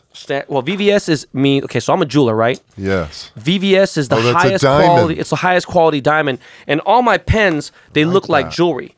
Do you know what I'm saying? Like they look really, really classy. You know, super high end. You know, and so I brought some dope things. Yeah, I brought some shit, brother. Yeah. You think that's really what people want to be? They want to not even feel high end. They want to look high end, huh? More than anything. They do. You know, especially that upper echelon type of people. Oh, look at that. Look at that. That's a nice little thing. And it's. Let me take off the top. So this is a C cell. This is like the BMW Mercedes Benz of quality of pens. So what did that start inhaling? Just hit it. That's mango mint. Yeah, hit that bitch. Ooh, that's a big hit, bro. Ooh, that was a nice. Big hit. Yeah. That was. I'm gonna try this orange sorbet right Orange here, sorbet's bro. dope. And let me tell you something. This has this has more THC content than. It's a little. Obviously, they have to make it that way. That's the child protection. You have to though, because if you don't, which one is that? Orange sorbet. Orange sorbet. That's my new favorite flavor, actually. Orange sorbet. Yeah, that's my new favorite. What made you decide to get into the cannabis business? So this is the thing, man, and you know, some people know, some people don't. You know, I used to sell weed illegally. You know what I'm saying? I used to transport dope to Atlanta, to fucking to Ohio, mostly Ohio, and you know, hit that and try that out. So. I've been smoking weed almost all my life. I stopped for a while too. I had an 8-year break, and we won't get into that because it was a bad situation of why we'll get into it. One night I was smoking out of the bong and I decided to snow cap it with some nice, bro. Yeah, super hit, clean, really nice. So I did Cocoa Puffs, and I'm hitting it. I used to be a Cocoa Puffer. Yeah. So then my chest started going my heart rate's going really fast. And my boys with me, and I was like, hey, bro, do me a favor, man. Can you check my heart rate? And it wasn't like some Friday shit. I knew my shit was fucked up. And my boy's a good friend, dude. He goes, no, man, your shit's cool, bro. You're tripping. You know, you're good. And I was like, all right. And I knew it wasn't good. So I put my head in the freezer, and I sat in there for a minute, and I just couldn't focus. I called 911. Wow. And my heart rate was going 300 beats per minute. Whoa. So what this motherfucking friend of yours is talking about? He was doing that so I could calm down. You know what I mean? He was trying to calm me down. So anyways, every time I smoked weed after that, it triggered that feeling. So I was like, man, fuck this shit. But then I got back into it. Going on, I'm a businessman, you know, and I've been in this business for a long time. I know what it is. And for it to be legal, I wanted somehow to get into it. So I saw my buddy who was like, they weren't the proteges of mine, but they kind of looked up to me growing up. But these guys are dudes now who I idolize, you know what I mean? Like these are younger guys than me who are killing it, crushing it. And they've built a conglomerate in the cannabis business. And no one even knows. They've been so good about being low key about it. But they hit me with this vape pen. And I was like, the fuck is this shit? They're like, you travel a lot. I was like, yeah, I go to Asia and here and there. He goes, you can't bring flour with you to Asia. You know, you can't. I was like, no, you're right. When Snoop went to Korea, I got him every single bit of kush you could get in the entire country. Wow. And he was like, he called me. Snoop was like, you my motherfucking dog. Boom. If you get caught with weed out there, bro, you're dead, right? Yeah, dog. You gotta remember, Snoop Some is places they kill you for it. But in Korea, there's no jail cells over 4 feet tall. You can't stand up in your cell. You got a bucket. Like, whoa. And anyways, you know, I broke it down to him. But anyways, going on, I was like, yo, I want something discreet. I want to build something that looks like jewelry, looks expensive, looks luxurious. This ain't for the dude who's saving up. Oh, I got $20. Let me go get a joint and let me get some weed. Nah, that's not the client I'm going after. I'm going after, you know what I'm saying, the Elon Musk type of people, or, you know, someone who's balling out of control that don't want to, you know, a lot of celebrities that smoke my pens, they like it because it looks like makeup, or it looks like the girls. They don't want to look like boom. So, you know, when I made these pens, I want it to be high quality, the best possible extraction, the best oils, you know, the best mechanics, everything. So, you know, I even gave you this. What is our pens looking like, man? How's our pens looking? Our pens? Yeah, was that the cuts and cigars or something? We're doing some stuff with PAX, I think. PAX is cool. Yeah, PAX. I was gonna do something with PAX. And then they got, but it was not like. No. I don't want to say. I'm not gonna say anything bad. It's not necessarily bad. It's just I didn't. It's your opinion, man. Dude, yeah. I just felt like I'd be promoting PAX more than I'd be promoting my own brand. Yeah. Because you have to use their mechanism. You know what I'm saying? Absolutely. So going on, this is Gorilla Glue, and I love Gorilla Glue. I've tried doing that before. That's good. So this is my Bentley key. Yeah. So you do that. And this is like super. Dope, I take this bro. to. By the way, Mike, just so you know, if you go to a Laker game or go to a Dodger game, go to Knicks, whatever you go to, if you have 1 or 2 pens in your pocket, don't take them out of your pocket. Go through this metal detector. These will bypass them. I had just enough metal put in here to. And it has a built-in USB charger. Those are crazy. Gummies. Yeah, diamonds, shaped of a diamond. Those are 10 milligrams each. Mike. Yeah, they're chill. THC. But they make you feel good. Oh man. I want to feel good, brother. So I brought you this key. So it looks like a Bentley key, right? And you just go boom. And then you just hit the button and you hit it. Just hit this. That's dope, dude. And then smoke comes out. Boom. It's powerful. It's got my Ben Baller logo on there. You know. Brought you that right there. That's dope, man. When you gonna be able to do some shit where a guy could, you know, like the French used to want you, somebody have it on the ring and get high and smoke. Oh, you know, crystallized THC. Yeah. We got a lot of different stuff going on though, man. We got These are nice too. I have a syrup. I didn't know how deep into this you were. So I was gonna give you this syrup that I have, right? You put it with Sprite, it's fucking delicious, right? What do you do about stick-up kids and all that kind of stuff? You ever had anybody try to extort you or anything? I had somebody try to extort me one time, man. I forgot to talk about that shit. I had a dude, but you know, I'm from the nigga world. You know how we get come down. On, man, bro. You know, I grew up in gangs all my life. You know what I'm saying? You know how we get down. So I forgot to bring that out. You doing good, nigga. What you hanging around us for? Yeah, I had some dudes hit me up, and then it was crazy because I ran with black people almost all my life on that side. So the Asian gangsters from my hood, they didn't really appreciate that, which I understand. I understand, you know, why. They're like, hey, man, you know, you run with them, boom, whatever. So I had hate coming from both sides when I made it. Like, oh, you don't come back to K-Town no more. You know what I'm saying? You fucking running with this, and this, but you know, I'll come back. And I was like, you know, and the funny thing, it was worse on the Asian side, on the Korean side than it was on the black side. But I remember I told this dude, nah, man, you know, fuck you. Like, I mean, I'm down to give you a good deal. I'm down to take care of you. You know what I'm saying? But I'm not breaking you off no paper. What the fuck I need to break for? What? Bro, I'm a grown man. I got kids. I got my own responsibilities. Fuck you talking about? He goes, okay, I'm gonna see you.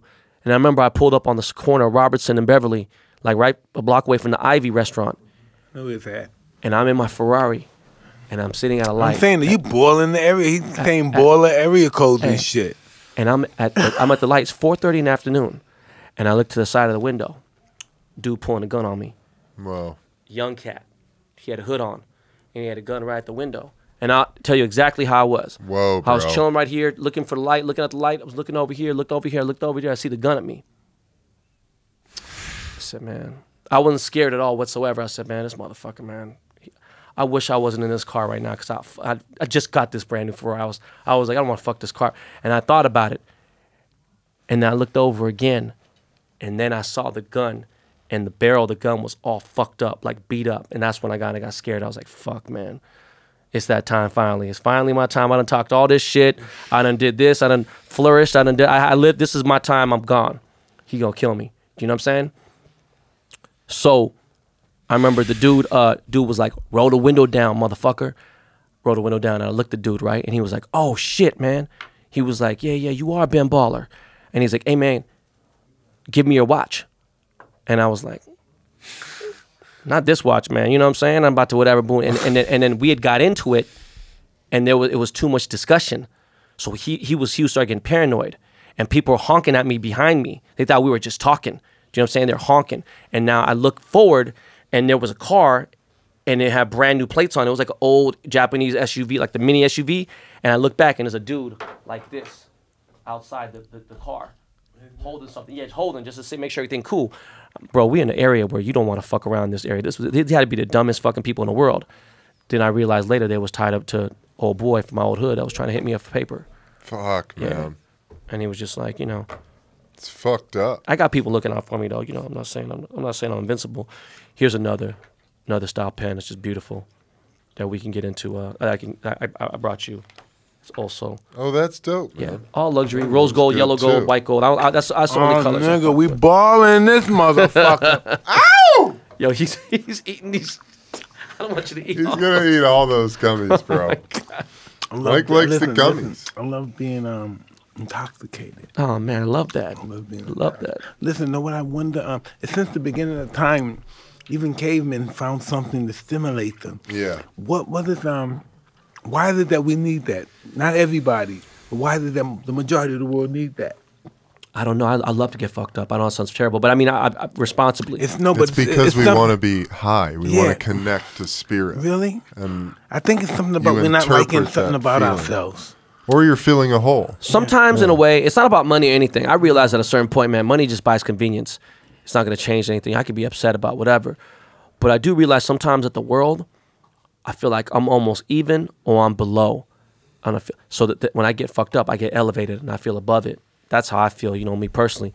But I have a question that goes with that. Like, I have 3 young kids. I got my life started late. So, you know, I got a 6-year-old, a 5-year-old, and an almost 2-year-old, right? I can't get too fucked up around them. When they sleep, I'm lit. I'm out. When you were raising your kids, did you ever like really high and being with them? Yeah. And listen, right? I noticed I have a son that's 21, I have a daughter that's 23. And I see myself talking, I'm smoking, and when I smoke like this, and I smoke like this, and they look at it, and they don't know whether to take the drink from me or not. And I said, wow, you smoking? I give it to them. I'm like, what the fuck? But I don't say anything, because if I do it, it's not bad for them to do it. But how about when they were like 6, 5, or 7, or 8? Did you ever smoke? Were you ever high when they were young? I've been high on cocaine at times when my kids were young. Okay. I've been back in the days. I've always been high around my kids, but now we have a different understanding. Me and my kids, we went through therapy together, and now we just dealing through life together. You know, I'm so happy that we have a relationship. If it wouldn't have turned out the way it did, we wouldn't have had a relationship. And as I get older in life, I'm just cool with not being right and just being okay. As long as I can be in a relationship with my kids. That's my main objective, is being in relationships with them. Well, I mean, this is something that's been very lucrative for me. This is a great thing. We get to also, you know, do some cool charities, and you know, it's I love what the brand represents. But my question is, what made you want to get into cannabis? Well, listen, I never really anticipate getting into cannabis. You know, my brother-in-law and us, we bought a dispensary, right? Right. And I was telling him I don't think that was a good idea. Just from my experience with dispensaries at that time. This is during the boom of weed and people getting robbed and shit. Yeah, I hung around a lot of people. But I was doing a movie 5 years ago, I believe. And Rob, my partner here, and him and my brother-in-law was talking about getting into the weed business. And he informed me and he gave me the ins and outs, and I saw it was a no-brainer. So I said, yeah, this is something I want to do. No-brainer, yeah. I know this is another form of cash flow in this world and the planet. Right. And just the fact that we got in there at a very infantile stage, at the beginning stage, getting our license and stuff. And that's very difficult to do right now. Oh, it's really tough. I mean, we got it early, thank God. But yeah, almost impossible to do right now. Yeah. And we just have a great operation, and we have a great team of people. And, man, if you don't mind later, when we finish, I'll show you around what we plan on doing. I mean, I got the rest of the day. Shit. Yeah, it's going to I got everything taken. I've been looking forward for this day since the email, so I've been juiced about it. Hell yeah, bro. Yeah, I've been super hyped. I wanted to ask you, just because I'm such a big boxing fan, right? Like, what do you think about the boxing, like boxing, where boxing is today? Boxing today is all about show business now.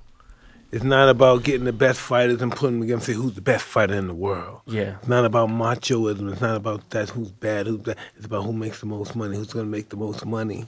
How can we get the best fights for these guys to make the most money? But how do you feel about these judges calling these close fights like that Triple G Canelo fight, like shit like that? I think that's having to do with judges just not knowing what the fuck they're looking at. Oh, you don't think they're corrupt? I'm definitely that too, but I think mostly they just don't know what the fuck they're looking at. Yeah, that's some crazy shit, man, just to see. But like, do you think today, if you were in your prime, you were 21 right now, Yeah. your prime 21, Yeah. and you shot yourself into the future to 2019 and had to fight one of these big heavyweights like Joshua or someone like that? Listen, I hate to say because you have to ask them. I don't know. Listen, I was a different kind of a person and stuff. I wasn't a nice guy. These are nice guys. I was mean. I want to attack them. I spit on them and stuff. I don't know. How would that affect their psychic? I know, but I'm saying, do you think you'd still be the champ today? Don't you think, for sure? I would like to think that. My ego tells me that. Yeah. Okay. Yeah, my ego tells me that. Who do you like right now? Like doesn't matter, middleweight, welterweight, heavyweight. Who right now? Listen. It's a guy out there. The Cholo brothers are fucking dynamite fighters too. Okay. You know those guys? I barely. Oh, the vaguely. Cholo brothers. These are some bad little fuck. They're twins. They're both champions. They're bad. Oh yeah, the twins. Yeah. They should fight Canelo and those guys. I would like to see what happens because these guys are fighters, man. Right. And it's this little guy. Of course, you know the guy from Ukraine. He's the master, Lomachenko. Oh yeah, of course. Yeah. He's the best. And now they got a guy catching up with him that he's gonna have to fight one day. This guy called Gervonta Davis. You ever hear of him? Called Tank? Yeah, of course. That's the fight. Me and him got into a little argument on. That's the fight. Him and Lomachenko. You know what I mean? Who's gonna win that? We got an argument on Twitter. He said some shit after Pacquiao beat Broner. Pacquiao beat Broner, and he was saying some shit, and I was like, all right, well, let's bet a chain on it. You know what I'm saying? Because he was like, yo, me next. You know, Gervonta versus Pacquiao, and I was like, all right, well, let's bet a chain on it. And he was like, it got to be $1 million chain. I'm like, motherfucker, $1 million chain ain't shit. What you talking? Come on, bro, let's get this going. Too many black people in this life. I can hear too many black people in this life. Fuck you mean, bro? Like, let's go. I ain't talking shit. Yeah, you know, but like, he's a bad motherfucker. Yeah. But you know, until he fights, he's bad. Everybody know. But until he fights the Ukrainian Lomachenko, he's not #1. Yeah. Okay. Well. Yeah. No. I just curious. That was something that I brought up, and I was like, wow, man, it's been a minute since I've done an interview this lit. Like, I feel good right now. Like, I feel fucking amazing. We have a good time in here, man. No, this is crazy. This is just, again, man, one, being with one of my top idol legends. You know what I'm saying? I'm not starstruck from nobody. I've met. But tell me, how do you drive your car, and how do you get around in your car? Oh, that's okay. So you know how you can fight with the and how you can play football? Yeah. I get in the car and it becomes fucking airplane jet time. I used to be that way when I had all the fancy cars. I knew the cars. I had them down pack. I just knew I couldn't drive nothing now. Yeah, do you even drive anymore? No, I don't drive. People drive me. I don't even drive anymore. No, I get nasty in these cars now. You know, we get. Somebody would say, Mike, drive the Bugatti, these new Veyron Bugatti. Yeah. Nigga, I didn't know how to start the car. Hey, no excuse. The Veyron and the Chiron, those are very hard cars to figure out at first. I didn't know nothing. Like I said, what do I do? It is what like a the fuck spaceship. do I do? Yeah. I couldn't do nothing with the car. Right? What do I do? That's how I would be, man. I'm fucking low tech, bro. Keep it low tech, dude. So you never thought about going back into like, actually, you know what? Well, you never thought about going like going to coaching and trying to do stuff like that? Listen, that's so complicated. Listen, know what kind of guy I am? I'm difficult. I'm hard. I'm just starting to become a good parent. You know what I mean? Man, I have no patience and shit. These guys got so. It's like being a shrink. It's like being a mother, a parent, a psychiatrist. You're so many different things. A teacher. It's just, man. And you think, listen, you can't believe some of the issues some of these young kids have. Yeah. You know what I mean? No, that's true. Yeah. No, that makes sense because I have no patience either. But at the same time, to hear this kid's story, they going through some shit, then it just puts you. That's a big time. But listen, just look at this. All right, now you got to take care of this. All right, listen. I just found out my mother has AIDS and my girlfriend's pregnant. Listen, hold on. What?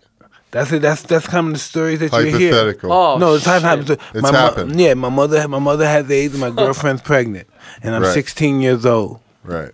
What do I do? Yeah. Trying to figure out how to connect with people and their different issues. I was just curious about that. But my next thing, this is funny because now I'm high. I'm trying to think of things and go for it. So my last, the only main thing I thought about. I know it sounds silly. I'm a movie buff. I watch a lot of movies. I fuck around with the whole thing. Did you ever watch that HBO special they made with you, Michael J. White, the Tyson movie? Yeah, I did that. No, you watched it? Yeah, I watched that. That's like, how long ago was Michael that? J. White played you? Like Yeah. It was like there was an HBO Tyson When movie. I got out of prison in '95, when I was in prison, they made it. So let me ask you a question. What did you think about that? You think it was somewhat accurate the way they... It wasn't that accurate, but the guy did have some similarities to me. He did a good job, I thought. Michael J. Yeah. He's good, man. He did a good job.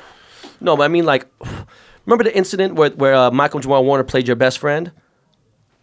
No, Malcolm Jamal Warner, yeah. Played your best friend in the movie? Yeah. I'm saying the movie? Yeah. Who was that dude in your life? Rory, he was my best. You know what happened? I was training so much I didn't have no friends. I was in Cascade, I was training so much, and I fought so much. I fought 15 times in 1 year, so I didn't have time to socialize with people. And 30 miles north of me was Albany, New York, and I was friends with his brother because his brother was an athlete, but his brother got married and he lived his life, and I guess they didn't want me being involved because I was single and young, so I started hanging out with him. We started hanging out, became close friends. So did you really, was he like a manager of yours or something at one point? Or? Yes. Okay, so remember that in the movie, there's a part where y'all walk in late to practice, and the coach is mad. I forgot who he worked under Cuss, and he was mad. And you're like, man, fuck this. Did you really go in the ring and hit them people and knock them dudes, the sparring partners out? They're like, nah, fuck this. No thanks, Mr. Tyson. Yeah. And they walked out. That happened? Yeah. Oh, shit. He was just knocking dudes out like they one punch, pow. What you want to do? No, I was just curious if that was accurate because when I was in college and we played football, I remember my coach would always say before the games, what did Customato say? Bad intentions. Yeah. He's like, you need to go out there with bad fucking intentions. Bad intentions. And it was funny. He always would say that. That's a trip. Yeah, bad intentions. To hurt, punch through him. Bad intentions. Oh, that's crazy, man. My trainer was telling me bad intentions. Ben, where do you think we come from? What do you mean? Who are you? Who are you? What are we? What's your purpose here? My purpose here is to who you came. No, really, who you came from? Where you gotta go? We think when you die. Oh fuck! Did you really ask me that? you think this is gonna really go away? You think this? No, what's happening now? Forget our body. That body's not. But what you feeling right now? What you thinking right now? That no one can hear. You think that's gonna go away? So this is the crazy part. You think that dies? What you think when no one can hear? You think that dies? I've for most of all my life, I was afraid of death. I've been afraid of it for all my life. It fucks me up. In fact, now if I think about it too deep, I think about like, no matter what I do, like there's no certainties, right? But death is certain, right? And no matter what you do, we don't know. Okay, death could be another form of living. True. So I thought about it. I said, listen, I think about my kids now, and I'm so worried about how they're gonna live, and I want them to have the best life. I don't want them to die. You know, I'm just thinking of something to be on some Peter Pan shit. But I'm like, okay, well, in 2200. We ain't gonna be here for sure. Who knows? Whatever. And I think about it, but I've only had 2 real best friends of my adult life. Like after 25 years of age, I've had 2 best friends of my life. One of them was my godfather, and then I was the best man at his wedding for the other one. Both of them passed away. Both of them very successful. One black, one Asian. Asian guy owned a $250 million company. The black dude owned a $700 million company called World Star Hip Hop. Right, it's one of my best friends in my life, and they both passed away. When they both passed away, I got weird with myself, and I said, "This can't be it. There's no way." You know the universe say about that money. Don't worry about that. We'll take care of it. But come with me. There's some more work to do. Yeah, so I think about it I know my mom is getting there. She's getting older. I'm just saying like, damn man, I don't know. She's not gonna be around us. That's kind of crazy how now I'm kind of taking care of her. Why I'm taking care of her, in a certain sense. And I say, how do you have conversations? This can't be it. You know what I mean? So I'm going to tell you something crazy. This is true story, 100% true. My younger son is 5 years old right now. When Q passed away, he was 3, barely 3, like 2 and change, 3.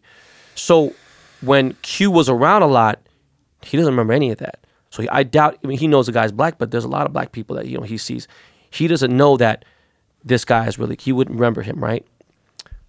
So 5 months after Q died, I don't believe in ghosts. I don't believe in none of that shit. I'm just not, I don't believe in a lot of things. You know, I'm very skeptical of a bunch of things, but, you know, I am spiritual to a certain, you know, to a certain extent. And my wife walked over to my son and goes, hey, what are you doing? And he goes, oh, mommy, I'm just playing. And he goes, well, you're talking. Who are you playing with? He goes, oh, I'm playing with Q.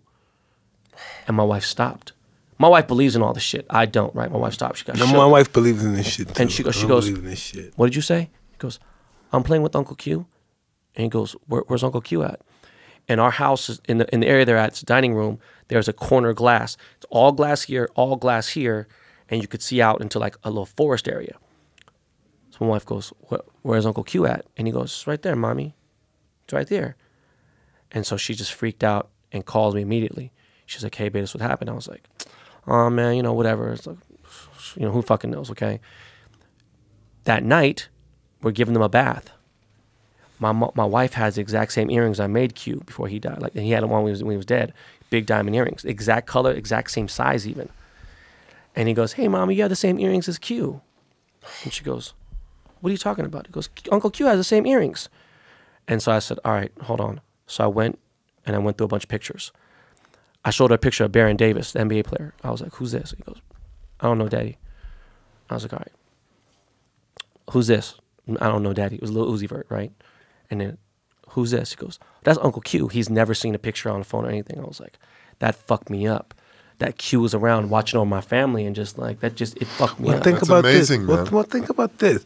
Maybe sometimes Q is that bug that's flying around the house and will squash him. And he's trying to tell you, hey, man, what's going on? It's me. And I killed them, right? Yeah. I don't know, man. You know, I want to believe that we go to rest.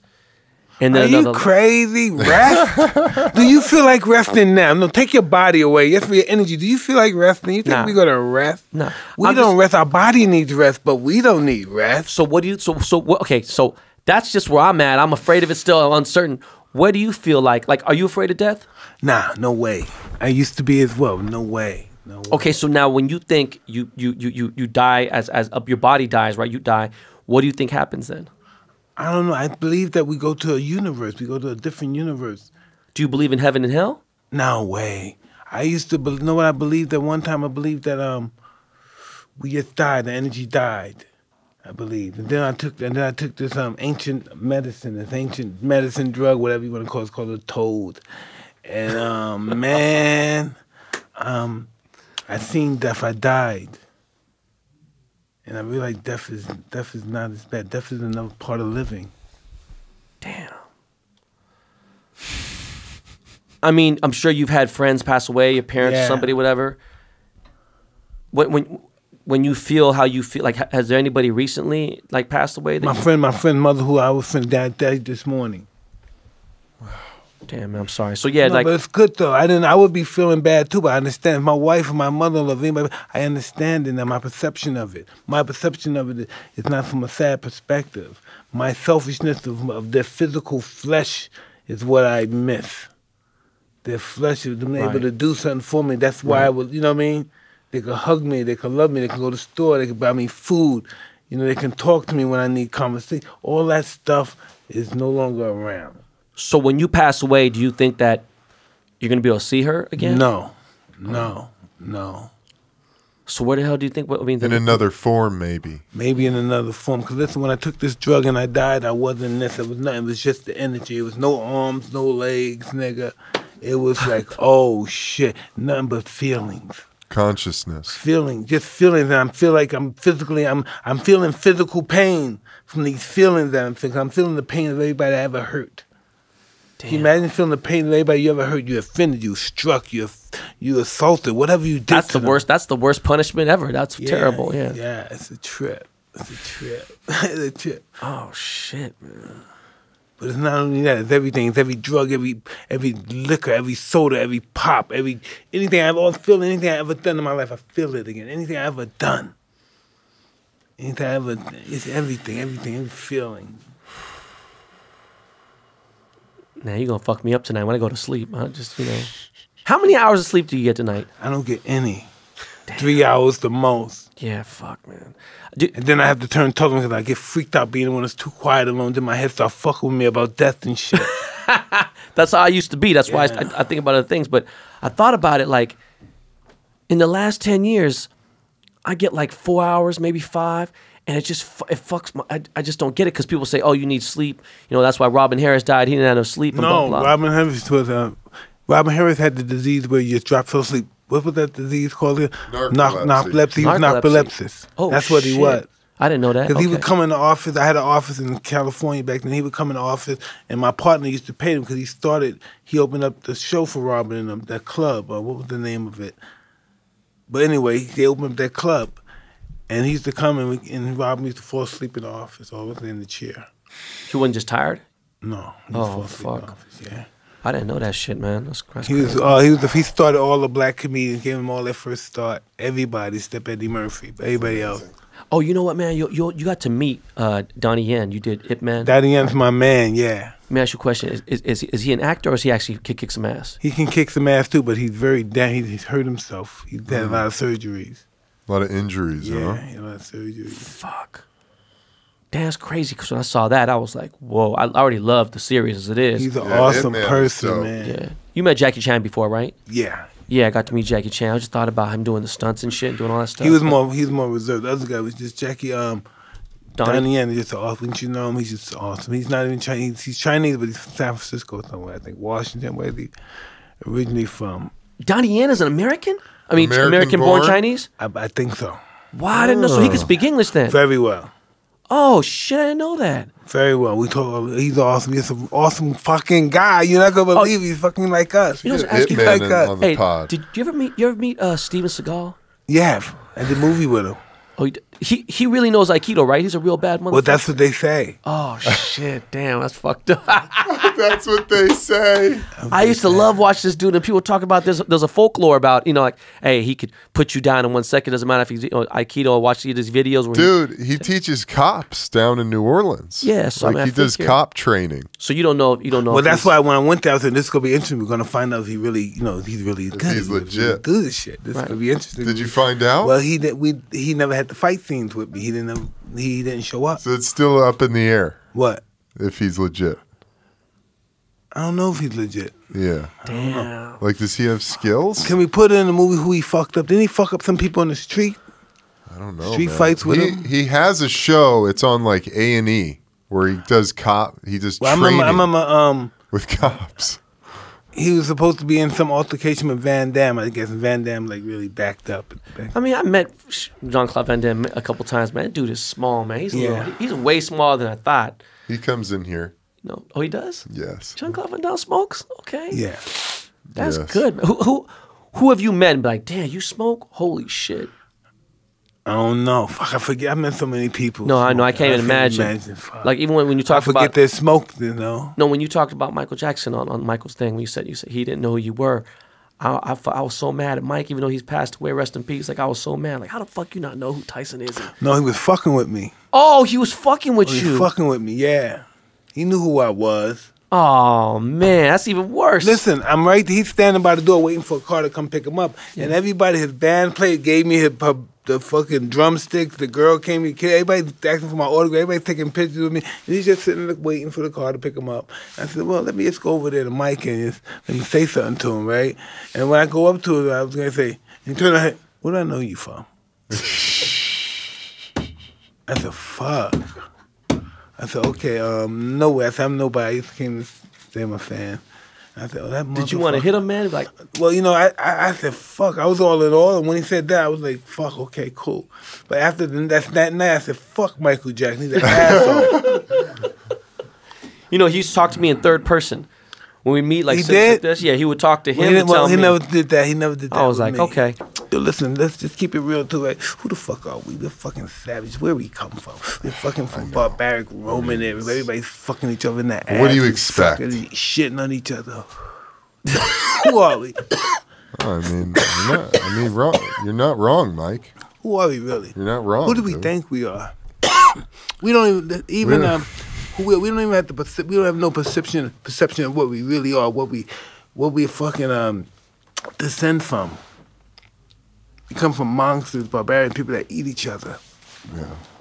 You really read all those Alexander the Great books, huh? Yeah, he's an amazing, confused young man. Fuck, it's amazing. I need to. He was a drug addict too, an alcoholic. That's why he walked so far and went so far. The drugs was fucking with his head, telling him he's a car, my car. I can't be stopped. Damn, I need to get. What drugs would he do, Mike? He do habitual. Cannabis? No, he do hash. I think he brought hash to the Afghanistan. Oh, really? He bought hash. That's incredible. Where was he from? Wasn't he from Europe? He's from Greece. He's from Macedonia. Yeah, Macedonia. I thought he was from Greece. 6-hour, 7-hour ride. So he on elephant? No, on car. Listen. There was cars back then? No, and if you drove a car, it would take 6 to 8 hours. 6 to 8 hours. Oh, I'm saying how did Alexander the Great get to horses and boats and shit? Holy shit. Trip, and when they traveled, they didn't travel. No, I always was under the auspices. They traveled with a bunch of men, 50,000 men, 60,000. No, it was a party like 50,000 men, 60,000 women, little kids, drummers, fucking like a whole city. A city, yeah, architects and everything, everybody. So fucking people that build shit, all the architects, everybody. We all drive the party.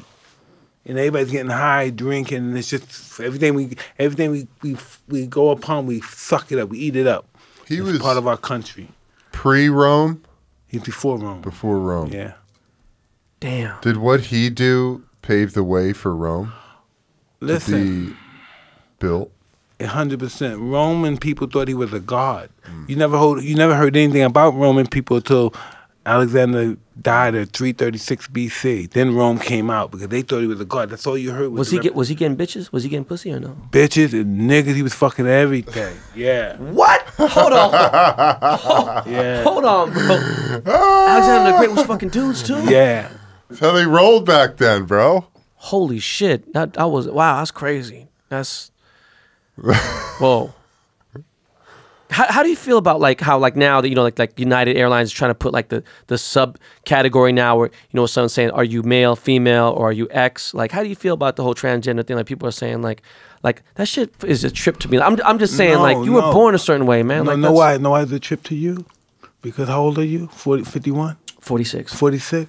Because you're fucking primitive. We're primitive. That's why it freaks us out. We're primitive. We don't understand what happened. Listen, in Roman era, they would fuck you nasty. They shit it right in public. They did it in public. It was open. It wasn't no behind closed door. They did it right. Walking the street, going to your school, going to your bakery. They did it right in the streets. Everything. And that's just the Roman. Roman's young. Roman era is young. Let's say 950 BC. Something. That's nothing. Right. That's the fucking that's young shit. Right. I mean, the transgender stuff, That's before God. Because he's young. Well, when you think about all of the chemicals that we're comprised of, we come together in our mother's womb, and it's billions and trillions of atoms and molecules that make us up, and there's all these fluids and hormones and transmitters and all kinds of shit going on in our brain. So some people, when you come through the portal, maybe you come in and you get a male body, but your mind is a female mind. I can believe that, okay. You have a female wiring. Okay, what I'm getting at is this, and then I hope this doesn't come off as ignorant. And vice versa, and all the way in between as well, right? But people say like, oh, you're being, whatever, just, on Twitter, people complain, and they say shit like, oh man, this person said something about black people, this person said about Asian people, all that cancel culture shit. It's just like, dude, fucking calm down. Yeah. I used to love listening to Richard Pryor fucking tapes and making fun of Asian people, or listen to Eddie Murphy and listen to these comics. Bruce Lee didn't. What's that? Bruce Lee didn't like that. You know anything about Bruce Lee? Yeah. Bruce Lee didn't fuck around with that at all, not a little bit. With what? Fucking with Asians, making stereotype. Making fun of them. Yeah, he had much a chip on his shoulder. He didn't fuck around a little bit, not even a little bit. He lost jobs because of it. You know what I mean? Clean and play with that shit a little bit. But what I'm getting at is like now people are so sensitive about certain things. You know what I mean? You sit there and you don't know. Like I don't know how to address somebody. You know what I mean? Like, oh hey Vic. Oh no, I mean Victoria. I don't. You know, you don't know how to. This is the thing, right? We all make mistakes. We don't know sometimes what to do, what to say. But some people do it, you know what I mean? Yes, viciously. They know it's offensive and they do it anyway. Yeah, no, we make mistakes out of ignorance. You know, it's not our fault. Of course, people know what they're doing and they do it. Yeah. No, man, it's a fucking crazy time. Welcome to the future. Yeah, no, it's fucking nuts. My son has a fucking cell phone, bro. You know, it's like it's shit's crazy. Bugs me out. It's crazy. Yeah. Man. Listen, Steve Jobs must have been a very interesting person. He didn't want to ask information from nobody. He didn't want to ask anybody, how do I get here? What time is it? Anything. He may ask somebody what some directions. They must have dissed him or something. So you can get your own directions in your phone. You don't have to ask anybody shit. You don't have to communicate with nobody. You don't have to care about their feelings, how they care, because you only care about the phone, how the phone don't have any feelings. No, yeah, I think Steve Jobs smoked weed, though. Did a lot of acid. He did a lot of acid. You know, acid's a San Francisco thing, man. You know, I lived in San Francisco when I was in college. Well, San Francisco's an acid thing. Yeah. Yeah. You know what I mean? And I fucking did acid out there, you know what I mean? And that was like a crazy thing because... It's good stuff. Oh, no, I thought I had some fucking crazy times on it. You know how you have a TV and let's say it goes 1 to 65 volume. You already know at like 8, you can't hear that TV. At 21, and I know I have a little bad ears because being in the studio, being a DJ, but like at 25, you might be able to hear a little bit. I'm like quiet. So imagine when it's at like 6 and there's 60 settings, 60 levels of volume on a TV. I was on acid and I could hear 1. You know what I mean? Like level 1, I would hear, and it was loud. Yeah. And I'm like, what the fuck? This is crazy. I remember I was like, I was dunking a junior year in high school. And I remember we saw this basketball court outside in the Sunset District, and it was regulation. If anything, it might have been 9'10", whatever. And I was like, hey, man, I was like, fuck, I want to go grab the rim right now. That was nothing just because we had no ball. And I'm wearing an orange hoodie and a royal blue like sweats. I'm wearing like yellow. I look crazy. And I jumped up, and I thought I jumped high as fuck. And my teammate goes, hey, bro, you came about 50 inches away from the rim. He said, you came so far away from touching that rim. Like, what the fuck you talking about? The only thing I didn't know is you don't want to drive on acid. That's like the last thing. No. Tell me this, man. You can learn a lot. What makes you happy, man? Who are you? What makes you happy? What makes me happy? I see you got fancy cars and stuff. No, fuck all that. That shit don't mean nothing. What really makes you happy? What really makes me happy is hearing my kids laugh. When I hear my daughter, when I hear her cry, it just, my whole day is like, fuck, man. When I hear my kids laugh, and they're having a good time, and they come by and say, Daddy. Like, I have a fucked up day. I sit in traffic for 2 hours, and I'm mad about being in traffic, which is first world problems. And then I'm mad that someone fucked up and didn't get a delivery right. And then I'm mad about somebody else because they told somebody some secret information about our company. And I get home. Like, Daddy, what are you doing? What do you think your kids want to do? You know, I don't know, man. I think my oldest son. How old are they? The oldest one is 6. He's almost 7. Oh, God. Yeah, they're young. But I think he wants to be in something like marine biology. He wants to be like he wants to do something with water. He's a water boy. Loves swimming, loves sharks. He can name every species of shark. Since 4 years old, he can name every species of shark. He corrected somebody at an aquarium. I love that. Yeah. And people were like, the guy was like, no. And I was like, are you sure? And he goes, I'm positive. And like, my son is very, very smart. Spoke late, but is very smart. My middle son, he's just like me. He's the splitting image, exact like me. He is going to be a fucking lady killer. He's going to get in a lot of trouble. He's going to fuck around anything else. My daughter, I can't tell you, it's too young, but she's starting to, kind of be spoiled. That's what makes me happy. Seeing my kids good, that makes me happy more than anything. I know that sounds terrible. Man. Well, my wife is good too. If everything is good between me and my wife, man, my shoulders are like, fuck, I can chill. Yeah, you know? Can breathe. But because I travel so much, I was on 60 flights last year. I've been on 33 this year, or 34 this year, and it's like, fuck, like, and they're wondering why. I'm like, I'm trying to do this shit because I don't want to work in a few more years. I want to just sit back, be like, oh, you're gonna get bored.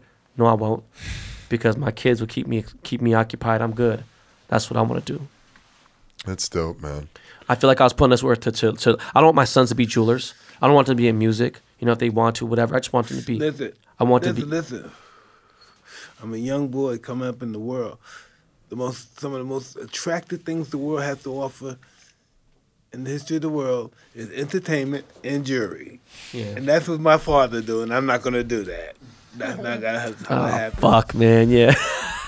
Yeah, for sure. He's such a fucking character. Like I watch. Why did you don't want him in that business? Because you don't want him dealing with those kind of personalities. Yeah, man. I just want him to do something. You know, like I don't know, man. It was just it's all the scumbags I've met. I can't imagine how many scumbags you've met in your life, but I met so. I worry about my son. I have an older son too, and listen, I see him. He starts to hang out with these guys that I know that used to, they've been ex-mafia. These guys, and it's just weird that that he follows that fucking. And I say, it must be something to do with me. That's why he thinks that I'm a tough guy. Inside. Yeah, he thinks I'm a tough guy. And if he wants to be a tough guy, he has to have anything to do. I know these kind of guys to be tough guys. You know what I mean? I think that's just instinctively. That's what he thinks. But like, how old's your daughter? You said? My son. How old is your daughter though? My daughter's 10. I have a 10-year-old. And then how didn't you have one that's? My oldest one is 28. Okay. Besides, do you have one that's like between 18 and 20? I'm a 16-year-old. Okay, 16-year-old. If she wants to go on a date and the guy meets you, aren't they scared? Yeah. I tell them this. I say, listen, come here, man. Well, this is all I'm saying to you. Whatever you do to my daughter, I'm gonna do to you. Oh man. I love that line, dude. I tell you, whatever you do to her, I'm gonna do to you. I'm using that. Damn. Sorry, brother. So make sure it's not a tongue kiss, okay? Oh yeah, shit! Hell yeah! Yeah, man, I'm super. I remember how I was a knucklehead with the girls and stuff. So I don't want my daughter. Come on, man! I lost my virginity when I was 12. You know what I'm saying? I was a crazy kid, man. That's fucked up. Like, yeah, if I came to someone's, you can't even scare them nowadays. You know, nature, you can't scare people. They're not scared anymore. It's supposed to happen. Yeah, you know what I mean? It's crazy. Isn't it weird that, explain this. Why do we need a mate? Why don't we die without a mate? Why we have so many girls? Why do we decide to get married? Hey, I don't want to do it no more with a lot of girls. Just one girl. Why do we decide to do that? It's nothing. I don't think it's something. I think it's not from a philosophical perspective. It's not something you could say. I think it's meant from God. It's meant from nature or something. Why do we do that? Why at the end of our life, they fool around all their life, and in their life they decide to settle down with somebody? Why do they do that? I feel like it's me personally, I grew up in a broken home. Yeah. I'd like to have. You have more. It would be more to your level not to be involved with somebody because you're used to not having a home. But right? but I always yearn for having Really? a happy household. You know what I mean? Like one thing now we don't do that we did when I was a little kid. We did and then it fell apart. But my kids are my oldest kid has a lot of allergies. He has a lot of health issues, and they have a strict diet and they eat dinner really early. What I want to do now when my daughter gets a little older, I want us all to eat dinner at the same time, eat at the same table, at least every night dinner. If we could do breakfast, that'd be great, but everyone's on different schedules. It's a different day we live in. But, man, I'm so fucking high right now, bro. You fucked my whole shit. It's all good, brother. No, good. I'm saying it was a sense of security. I didn't want to be. I've read stories about people dying because they were lonely and like certain things. And I don't have a lot of friends. You know what I mean? I have a ton of acquaintances, but I have very few friends in my life, like real friends. I don't have a lot. I'm a hard person to be around, I guess. But I love the fact that when I come home, my wife is home, the family's home. Boom. It's like, you know, she has a good environment. It's good energy in the house, a good vibe. You know, and I love to see my kids learn something about something every day. It's beautiful, man. And that's for me. I want to settle down and have that life. You know, and I see some of my boys who are 50 years old, late 40s, early 40s, and they're still in the club trying to fuck young girls. And I'm like, bro, what are you going to do when you're 60 or 70? He goes, fuck it, I'll kill myself. I don't want to fucking be around when I'm 60 or 70. And I'm like, oh, you tripping. Yeah, what happens when you're 60? You're like, yeah, I want to live, but I said I was going to kill myself. Listen, I said that when I was in my 20s and stuff. I'm not going to live, I'll kill myself. I didn't want to get old and stuff. I am so happy I didn't do that. Right. You know, because what is old? Old is when you can no longer function, I guess, right? Because if we base a number on being old, we're going to be mistaken. I thought 50 was old. 50's not old. Yeah, no, you know what's crazy is 50's not old, and it fucks me up because I'm close to 50, and it just my sister's 50. You gotta still think the same. Trust me. Yeah. As long as you're taking care of yourself, looking out for yourself, you gotta still think the same. So, damn, man, because you're gonna know more. I met Muhammad Ali like 25 years ago, maybe, or 30 years ago. I met Muhammad Ali, and he was like kind of in like he was kind of like, you know, like it was taking him 20 minutes to get a paper towel. We were at the Palm restaurant on Santa Monica Boulevard. He was trying to get a paper towel out of the sink, and he was in the bathroom. It was just me and him, a small bathroom, smaller than this. And I was like, so I got the shit. Gave it to him. I said, here you go, champ. And he goes, listen, right? At one time he moved so fast you wouldn't be able to fucking see his hands. Can you believe that? He moved so fucking fast you couldn't see his hands. Now he can't move at all. Wait a second. You saw Ali box? I've seen him on television. Oh, okay. Oh, you know, on film. Right. Matt Speed is a demon. He's incredible. Damn, he's a big guy. Shit. He's a massive guy. People don't know that because he's such a smooth guy mover. They think of him as a lean. He's big. He's 6'4", 220 pounds. Yeah, he was a big fucking guy. Yeah. He was that fast? Shit. Yeah, he's lightning fast. It's dope, man. Damn, man. You don't train at all, right? You know? I work out, keeping treadmill, exercise, but no, I don't do that heavy, hardcore stuff no more. Yeah, you know, when John Singleton passed, it fucked me up because he was relatively young, like 51. I knew John. Yeah, you knew John? I knew John real well. That's young, you know. Last time I saw him, he was in like Venice Beach somewhere we was. He said he was living on his boat. He was with Michael Rappaport like a month ago. Yeah. Wow. And he went to go visit Michael Rappaport, do a stand-up comedy act, and they talked. And, you know, I saw him like a year or so ago. I saw him at Whole Foods. And I just like, yo, man, that's young. You know, so I'm about to I didn't even know anything was wrong with him. You don't know nothing's wrong with people. Yeah. You just don't know. We don't know anything. People keep secrets. Oh, you know, I was going to ask you that too. What? Do you really think that there's just, it's even if you keep yourself healthy, you keep yourself decent, you know, you're good, everything else, you think that there's everyone has their own time, and no matter what you do, how good you keep your health, everything, it could just take you out? Yeah, listen, let's just talk about that. I believe everybody has their own time, right? But I believe preparing for your time is getting in the best shape possible you could be. You know what I mean? Not to just let yourself waste away. Yeah. You know, you stay healthy and have good love for yourself. No, it's good to say that, man. I'm in the worst shape of my life right now. I've never been physically. I'm sorry. Physically, I'm in the worst shape of my life, and my bounce back game ain't like it used to be. Do you know? No, you can start. You can still start. Yeah, I need to. You start walking the beach. Just start walking the 2 mile, 1 mile, then 2 mile. Go on a treadmill. Start going to some sit-ups. Start eating different. Yeah. I've been eating different, Fuck the bread. which is great. I've been eating different. I'm trying to bread, go low. bro. Yeah, trying to go low carb. That's what happens when we get caught up in the world. We gorge. Yeah. Damn. That's what the world do. They wait. What's the most you ever weighed? Around 400 pounds. What, Mike? Yeah. Was it 400? Yeah. I'm an animal. What? I'm a savage. When I'm doing my cocaine, when I come off my cocaine, I will eat the whole fucking what's that? Dairy Queen. That's my thing. Dairy Queen. I'm going in. I'll order like fucking, you know, it comes in a box, 24 in a box. Yeah, 24 in a box. I order that, and then before that, I would get my fucking Blimpie, my the thing with the Oreo cookie, the you know. Oh yeah. That shake. Big one, yeah. The Blizzard. What, Blizzard. bro? The Blizzard. Yeah, the big giant. I eat that, and then right before that, I open up my box of ice cream, and I take my 2 fucking sticks out and start eating my ice cream and stuff. Then throw that away. Then finish my. Oh man, I was a monster. You know what? I didn't know. After cocaine, I would just go for. I would just gorge. Bro. And what's the leanest you been as an adult? As an adult, around 216. You fought at 216, right? Yeah. Okay, yeah. So, shit. You know what I realized, man? And I realized this after I haven't done coke in. Coke's horrible. It's been almost it's been 21 years since I did coke, and I'm gonna tell you the quote. Never want to do it again. Don't care to. Don't want to. I found some dude said this. I was at a Hollywood party at like Johnny Depp's house or some shit, and this dude goes, "Hey man, you know what coke is? Coke is a drug. Is a drug with a high that doesn't exist."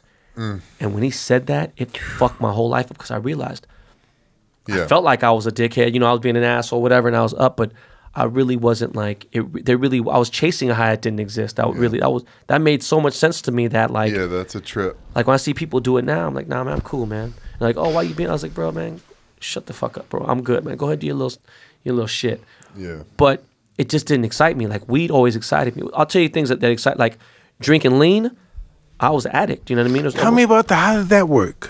Oh man, bro. Oh fuck! Does it put weight on you and shit? It does for sure. Fuck. I hate drugs that put weight on you. And shit. Yeah. So I was addicted to this shit and codeine. Codeine. So at the time, it was in 2005 to 2009, it was like a $3,200 a month habit. Today, they don't exist anymore, right? They have other ones, but it's not the same. These two companies, Alpharma and Actavis. Actavis is one of the biggest pharmaceutical companies in the world. So they created this thing that tasted delicious, and you would just get so fucked up. It was a euphoric high, and you would just be leaning like, yo, I'm good. You could have sex. You do what the fuck you want to. You go to sleep forever. You're just fucking leaning, really. Go to sleep forever. Don't wake up. Yeah, that too. So a bottle of that now is like 10 grand. So I'd have I'd have literally, let's see, I'd have a like 320,000 a month habit if that was the case. You know what I mean? Because when I got it, it was nothing, but they don't exist anymore. So people are doing. Then people were going because it's purple. People are getting grape Dimetapp, putting a syringe in the grape Dimetapp and poking a hole at the bottom of it and fucking taking it out. You know what I'm saying? So mixing it, diluting it.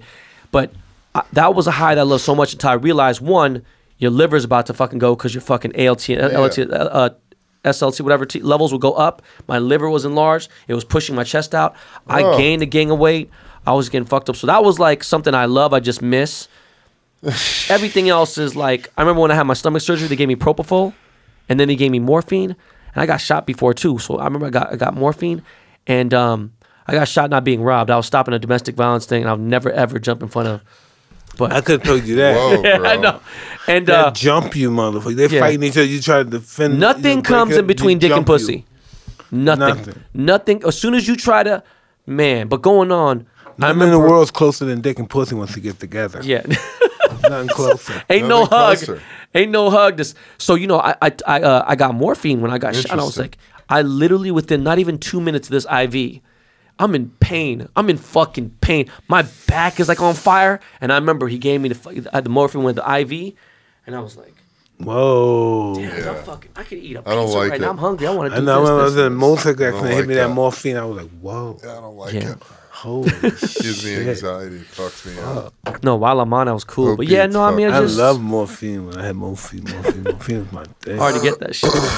But I just was told by, where the fuck was I? I was at a doctor's office somewhere. They just said ketamine is legal now. Yeah. Academy, my friends used to do that shit. They be knocked. I think they're dead. I think they're fucking dead. I mean, what the fuck? Oh Fucking shit! Fuck dead. all that, man. Fucking dead. Fuck No, all yeah, of it's that. ketamine is strong, but they're saying that I forgot who No, said they're it. doing therapy, ketamine treatments. Yeah, ketamine treatments. Yeah. But there's ketamine. Regardless, I'm saying They're doing something with it for like PTSD too. I did it. You one gotta do time, doses, I guess. I mean, I the did right it. doses. Yeah, Tell me I about don't- that shit. and I was in a nightclub in New York City. I'm not, like I told you, I'm not religious. My dad was a minister, and he forced me to go to church for 17 years, or whatever, how many years. When I turned 18, I was like, man, fuck this church, fuck everything about this, fuck all this shit. Because I hated that shit, right? I said, fuck this bitch ass shit. I remember I was on K. I was like 28 years old. I'm in New York City in a nightclub. And my boy goes, you know when you see I don't know if you're done coke, but you see a line of coke or, a bump, you're like, all right, cool. Yeah. Cool, ain't no shit. It was K, ketamine. you gotta fucking White, do like anything you see white, you wanna go, you got ketamine. You gotta like put tiny little bits. I was like, man, shut your bitch ass up. Give me Oh, this shit. Fuck. Shit. And my boy goes, oh fuck, bro, that's Special K. And I was We're like, gonna die. fuck is Special K, man. What kind of that's the name of the coke? And he was like, no, bro. Oh, man. And then 45 minutes later, Evan, my face is on the ground in a nightclub, bro. It's packed as a motherfucker. It's 1 a.m. Clubs go to 4 a.m. there. Shit pops till 3, 4. Yeah. My nose is touching the ground. I'm face forward as if I'm doing a flat push-up. And I'm sitting there. Move. I said Jesus 7,500,000 times, right? Oh, I my said, God, Jesus, bro. Jesus, please. Don't let me So die. much And then anxiety. my boy goes, hey, you stuck in what's called a K-hole. Yeah. I'm like, I don't know where the fuck I'm stuck. Don't you ever let me do that shit again, motherfucker. Whoa. The fuck is wrong with You you? stuck in the K-hole? I was stuck in a K-hole. I was on the floor for like fucking 30 minutes. The guy's like, hey, the club's gonna cuss. I don't give a fuck what the club's gonna do. Bro, Fuck. no one can move you. You're done. Fuck, And bro. obviously, people were hitting my arms, whatever people were stepping on. It didn't matter. I couldn't feel none of that shit. It was like, man. We gotta give this guy the toad, man. Oh, man, I'm not ready for Probably that. use the toad. What is the toad? Shit, bro. Oh, go on. I'm sorry, man. No. It's all good. The toad? Yeah. Fuck. The toad. The toad, the Sonoran desert toad, also known as Bufo alvarius. Its venom is collected for this molecule called 5-MeO-DMT. You ever done DMT? No, what the fuck is that even? DMT is a psychedelic entheogenic compound that we produce it in our bodies. I've read some recent studies. I used to say that we produce it in our pineal gland, but that's not actually, nobody actually knows if that's true or not. But you get 2 hits of DMT in your life, once when you come into being in your mother's womb, and then once on your deathbed. So they say it's the portal of the soul. And so this toad, it has this in its venom, and they collect it, and you can vaporize it, and it cures people of addiction and depression and the fear of death, and you experience God. You go to the source, and Jesus Christ, you see your life flash in front of your eyes. Christ. You have an ego death. Is DMT illegal, or is it over the counter? I think it's illegal. You can do it ceremonially. You can go to like Brazil and do ayahuasca. That's where DMT is. Okay. That's like. So how does the toad is the top of the pyramid? Oh shit! So the toad, they call it the God molecule. Under that, DMT is the spirit molecule. Yeah, I did that. It's a you did DMT, or you did toad? I did the toad. That's why we're talking about a toad DMT chain. is free. DMT, that was fun. I had a ball with DMT. The toad is serious shit. Where'd you first try the toad at? I tried it in a close area in Mexico somewhere. But listen, right? With a shaman. Listen, when I did this thing, right? Because I thought I did all kind of drugs before. I said, I'm going to do this shit. This shit is nothing. I'm on cocaine right now. How can this shit hurt me? So I do this shit, and I said, oh, shit. I'm dead. I died.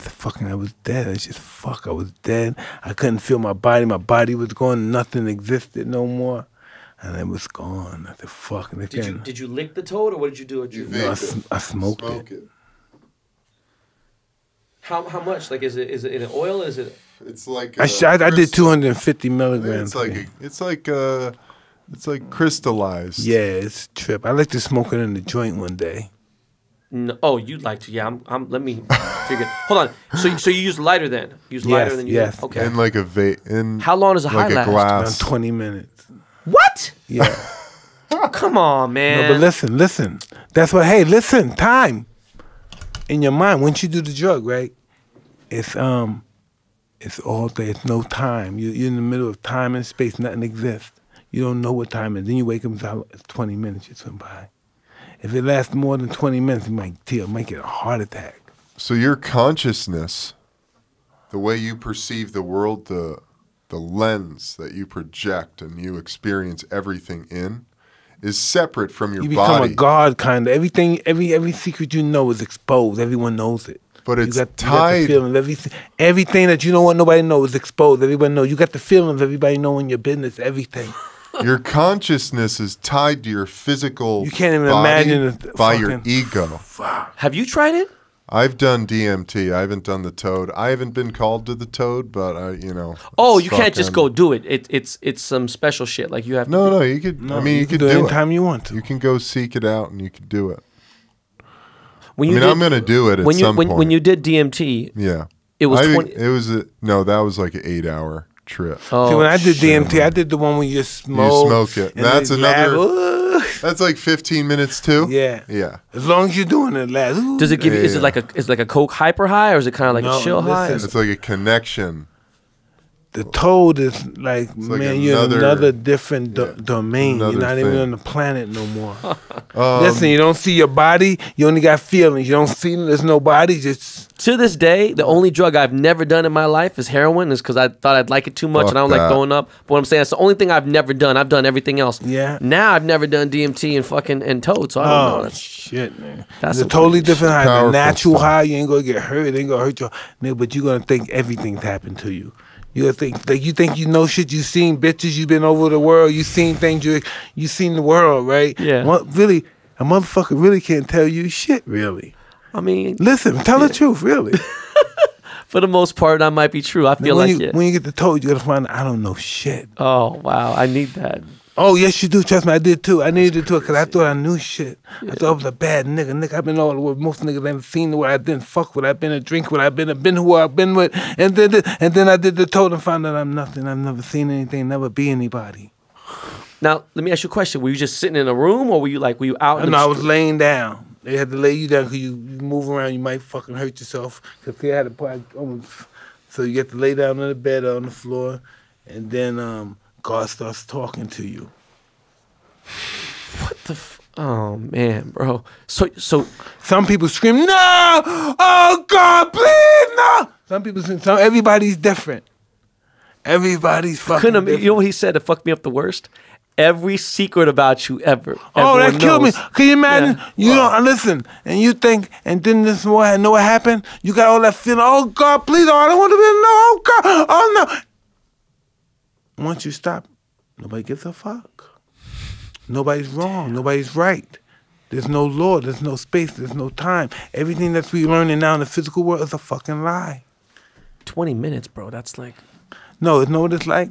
In 20 minutes, it's like 1,500 years of experience in fucking 20 minutes. Imagine how fast that's going. No, I couldn't imagine. It's going so fast. Whoa! You're looking at you. Wow. It's fast. I'm fucked up right now. I'm like, wow, that's crazy. We should get some lunch.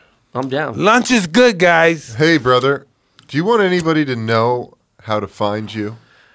Or watch anything new you're going on? Where can they check out the VVS pens? Yeah. This is what you should do, right? Before you think, you should make something that should be like, listen, the Bob Baller shit. Whatever it is, this is your emblem. And everybody should have this. If you think you down, you're in the hood, you in the streets, you should have this.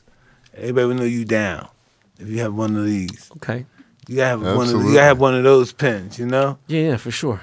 That's something. Remember, Death Row they had people taking them. If you had that, you're the cool. No matter if you stole one or you bought one or whatever. If you had a Death Row emblem, you were the man. For sure. I mean, it's pretty easy. You know, on any kind of social media, Ben Ball is my actual name. I think I'm more active on the stories than I'm on the posts. I'm a little weird now because I think I exposed a little too much of my personal life, and I really want people to know. Like, so now you might not necessarily know what I'm doing, but you know I'm a dad. You know, and you know that I make jewelry. You know that I own a cannabis brand. But yeah, no, Ben Baller at Ben Baller at anywhere on social. My VVS pens company is ordervvs.com. Order VVS, and then VVS pens on Instagram. And yeah, man, I'm out here doing this, and I get down with some nonprofits here and there, but I do something more personal instead of having going through funnels and channels of people. I just pick out random people, like a family because I think about how expensive it is to go to a Laker game. And I heard this comedian talk about, oh, back in the day, I go to the Knicks game, I'll go get some beer, I'll do this, this, and this. And it cost him like $17 for the whole night. I'm like, you fucking kidding me? Like, I go to the movies with my wife, it's fucking $250, you know? Yeah. And it's like going to a Laker game, and I'm talking about sitting in the middle. I ain't talking about below nosebleeds and nowhere near the front levels. You know, it's just going to cost a family of four. It's going to cost them, you know what I'm saying, maybe $2,000, whatever it is. So sponsor some families. I like to do, if that's like little small things, I like to do that. That's dope, man. Yeah, and you know, Love and I just like traveling because when I see how other cultures live, and I see how that goes, man, that's where I become more obviously become worldly. And I like to see how they live, how they eat in their country. I just like to really soak up a lot of the knowledge of the world, and it gives me a better perspective. Have you noticed this? When you go to certain parts of the world, people have nothing but they're happy. Yeah. Have you seen that? Know why? Yeah. Because they don't expect anything. Oh, that's true. We expect everything. Yeah. You know, we expect things. So some things don't go out. We having a good time and stuff, but if I don't get my $1 million car, fuck y'all guys. My day is a little fucked up. No, you know what? That's terrible because Phil Jackson in his book, he said, never have any expectations and never be disappointed. And I say, man, yeah, but fuck that. I demand more out of life. You know, I feel like I put a lot of work and I should get this done. And some people don't speak up. Like you said, they're happy and they're content. And I wish I was that. Sometimes I think about it like my boy who from my hood who works at Trader Joe's. Genuinely, he's a pretty happy guy. You know, I'm sure he wants more here and there, but he's cool. Like, he's content, cool. He has no extra stress. Me, my job don't stop at 6 p.m. You know what I'm saying? That shit goes to fucking 1 a.m., 4 a.m., 3 a.m. I got people hitting me up from Africa, from fucking Australia, all over the world. All their hours are fucked up. And, you know, people, they're just... And it's like, damn, as much as I don't like to talk, I do a lot of talking on interviews and things. And, like, I mean, listen, if you're watching this podcast and you run social media or relations for a college or high school, and you want me to come down and speak about, you know, being an entrepreneur, getting out of the hood, let me know. I'll do it for free. You know what I mean? If it's local, unless, you know, but I've been speaking at schools and talking to kids. That's dope, man. Because they're like, yo, I don't know what the fuck I want to do with life. And somebody's going to listen. Somebody's going to become one of the greatest fucking jury makers in the history. Absolutely, great. That's what happens. That's what they have to see somebody first. Yep. Yeah. You know, that's where it's at. They have to see you first, brother. Once they see you, they can achieve you. Thank you, bro. Thank you very much. You're the man, Thank dude. you very much.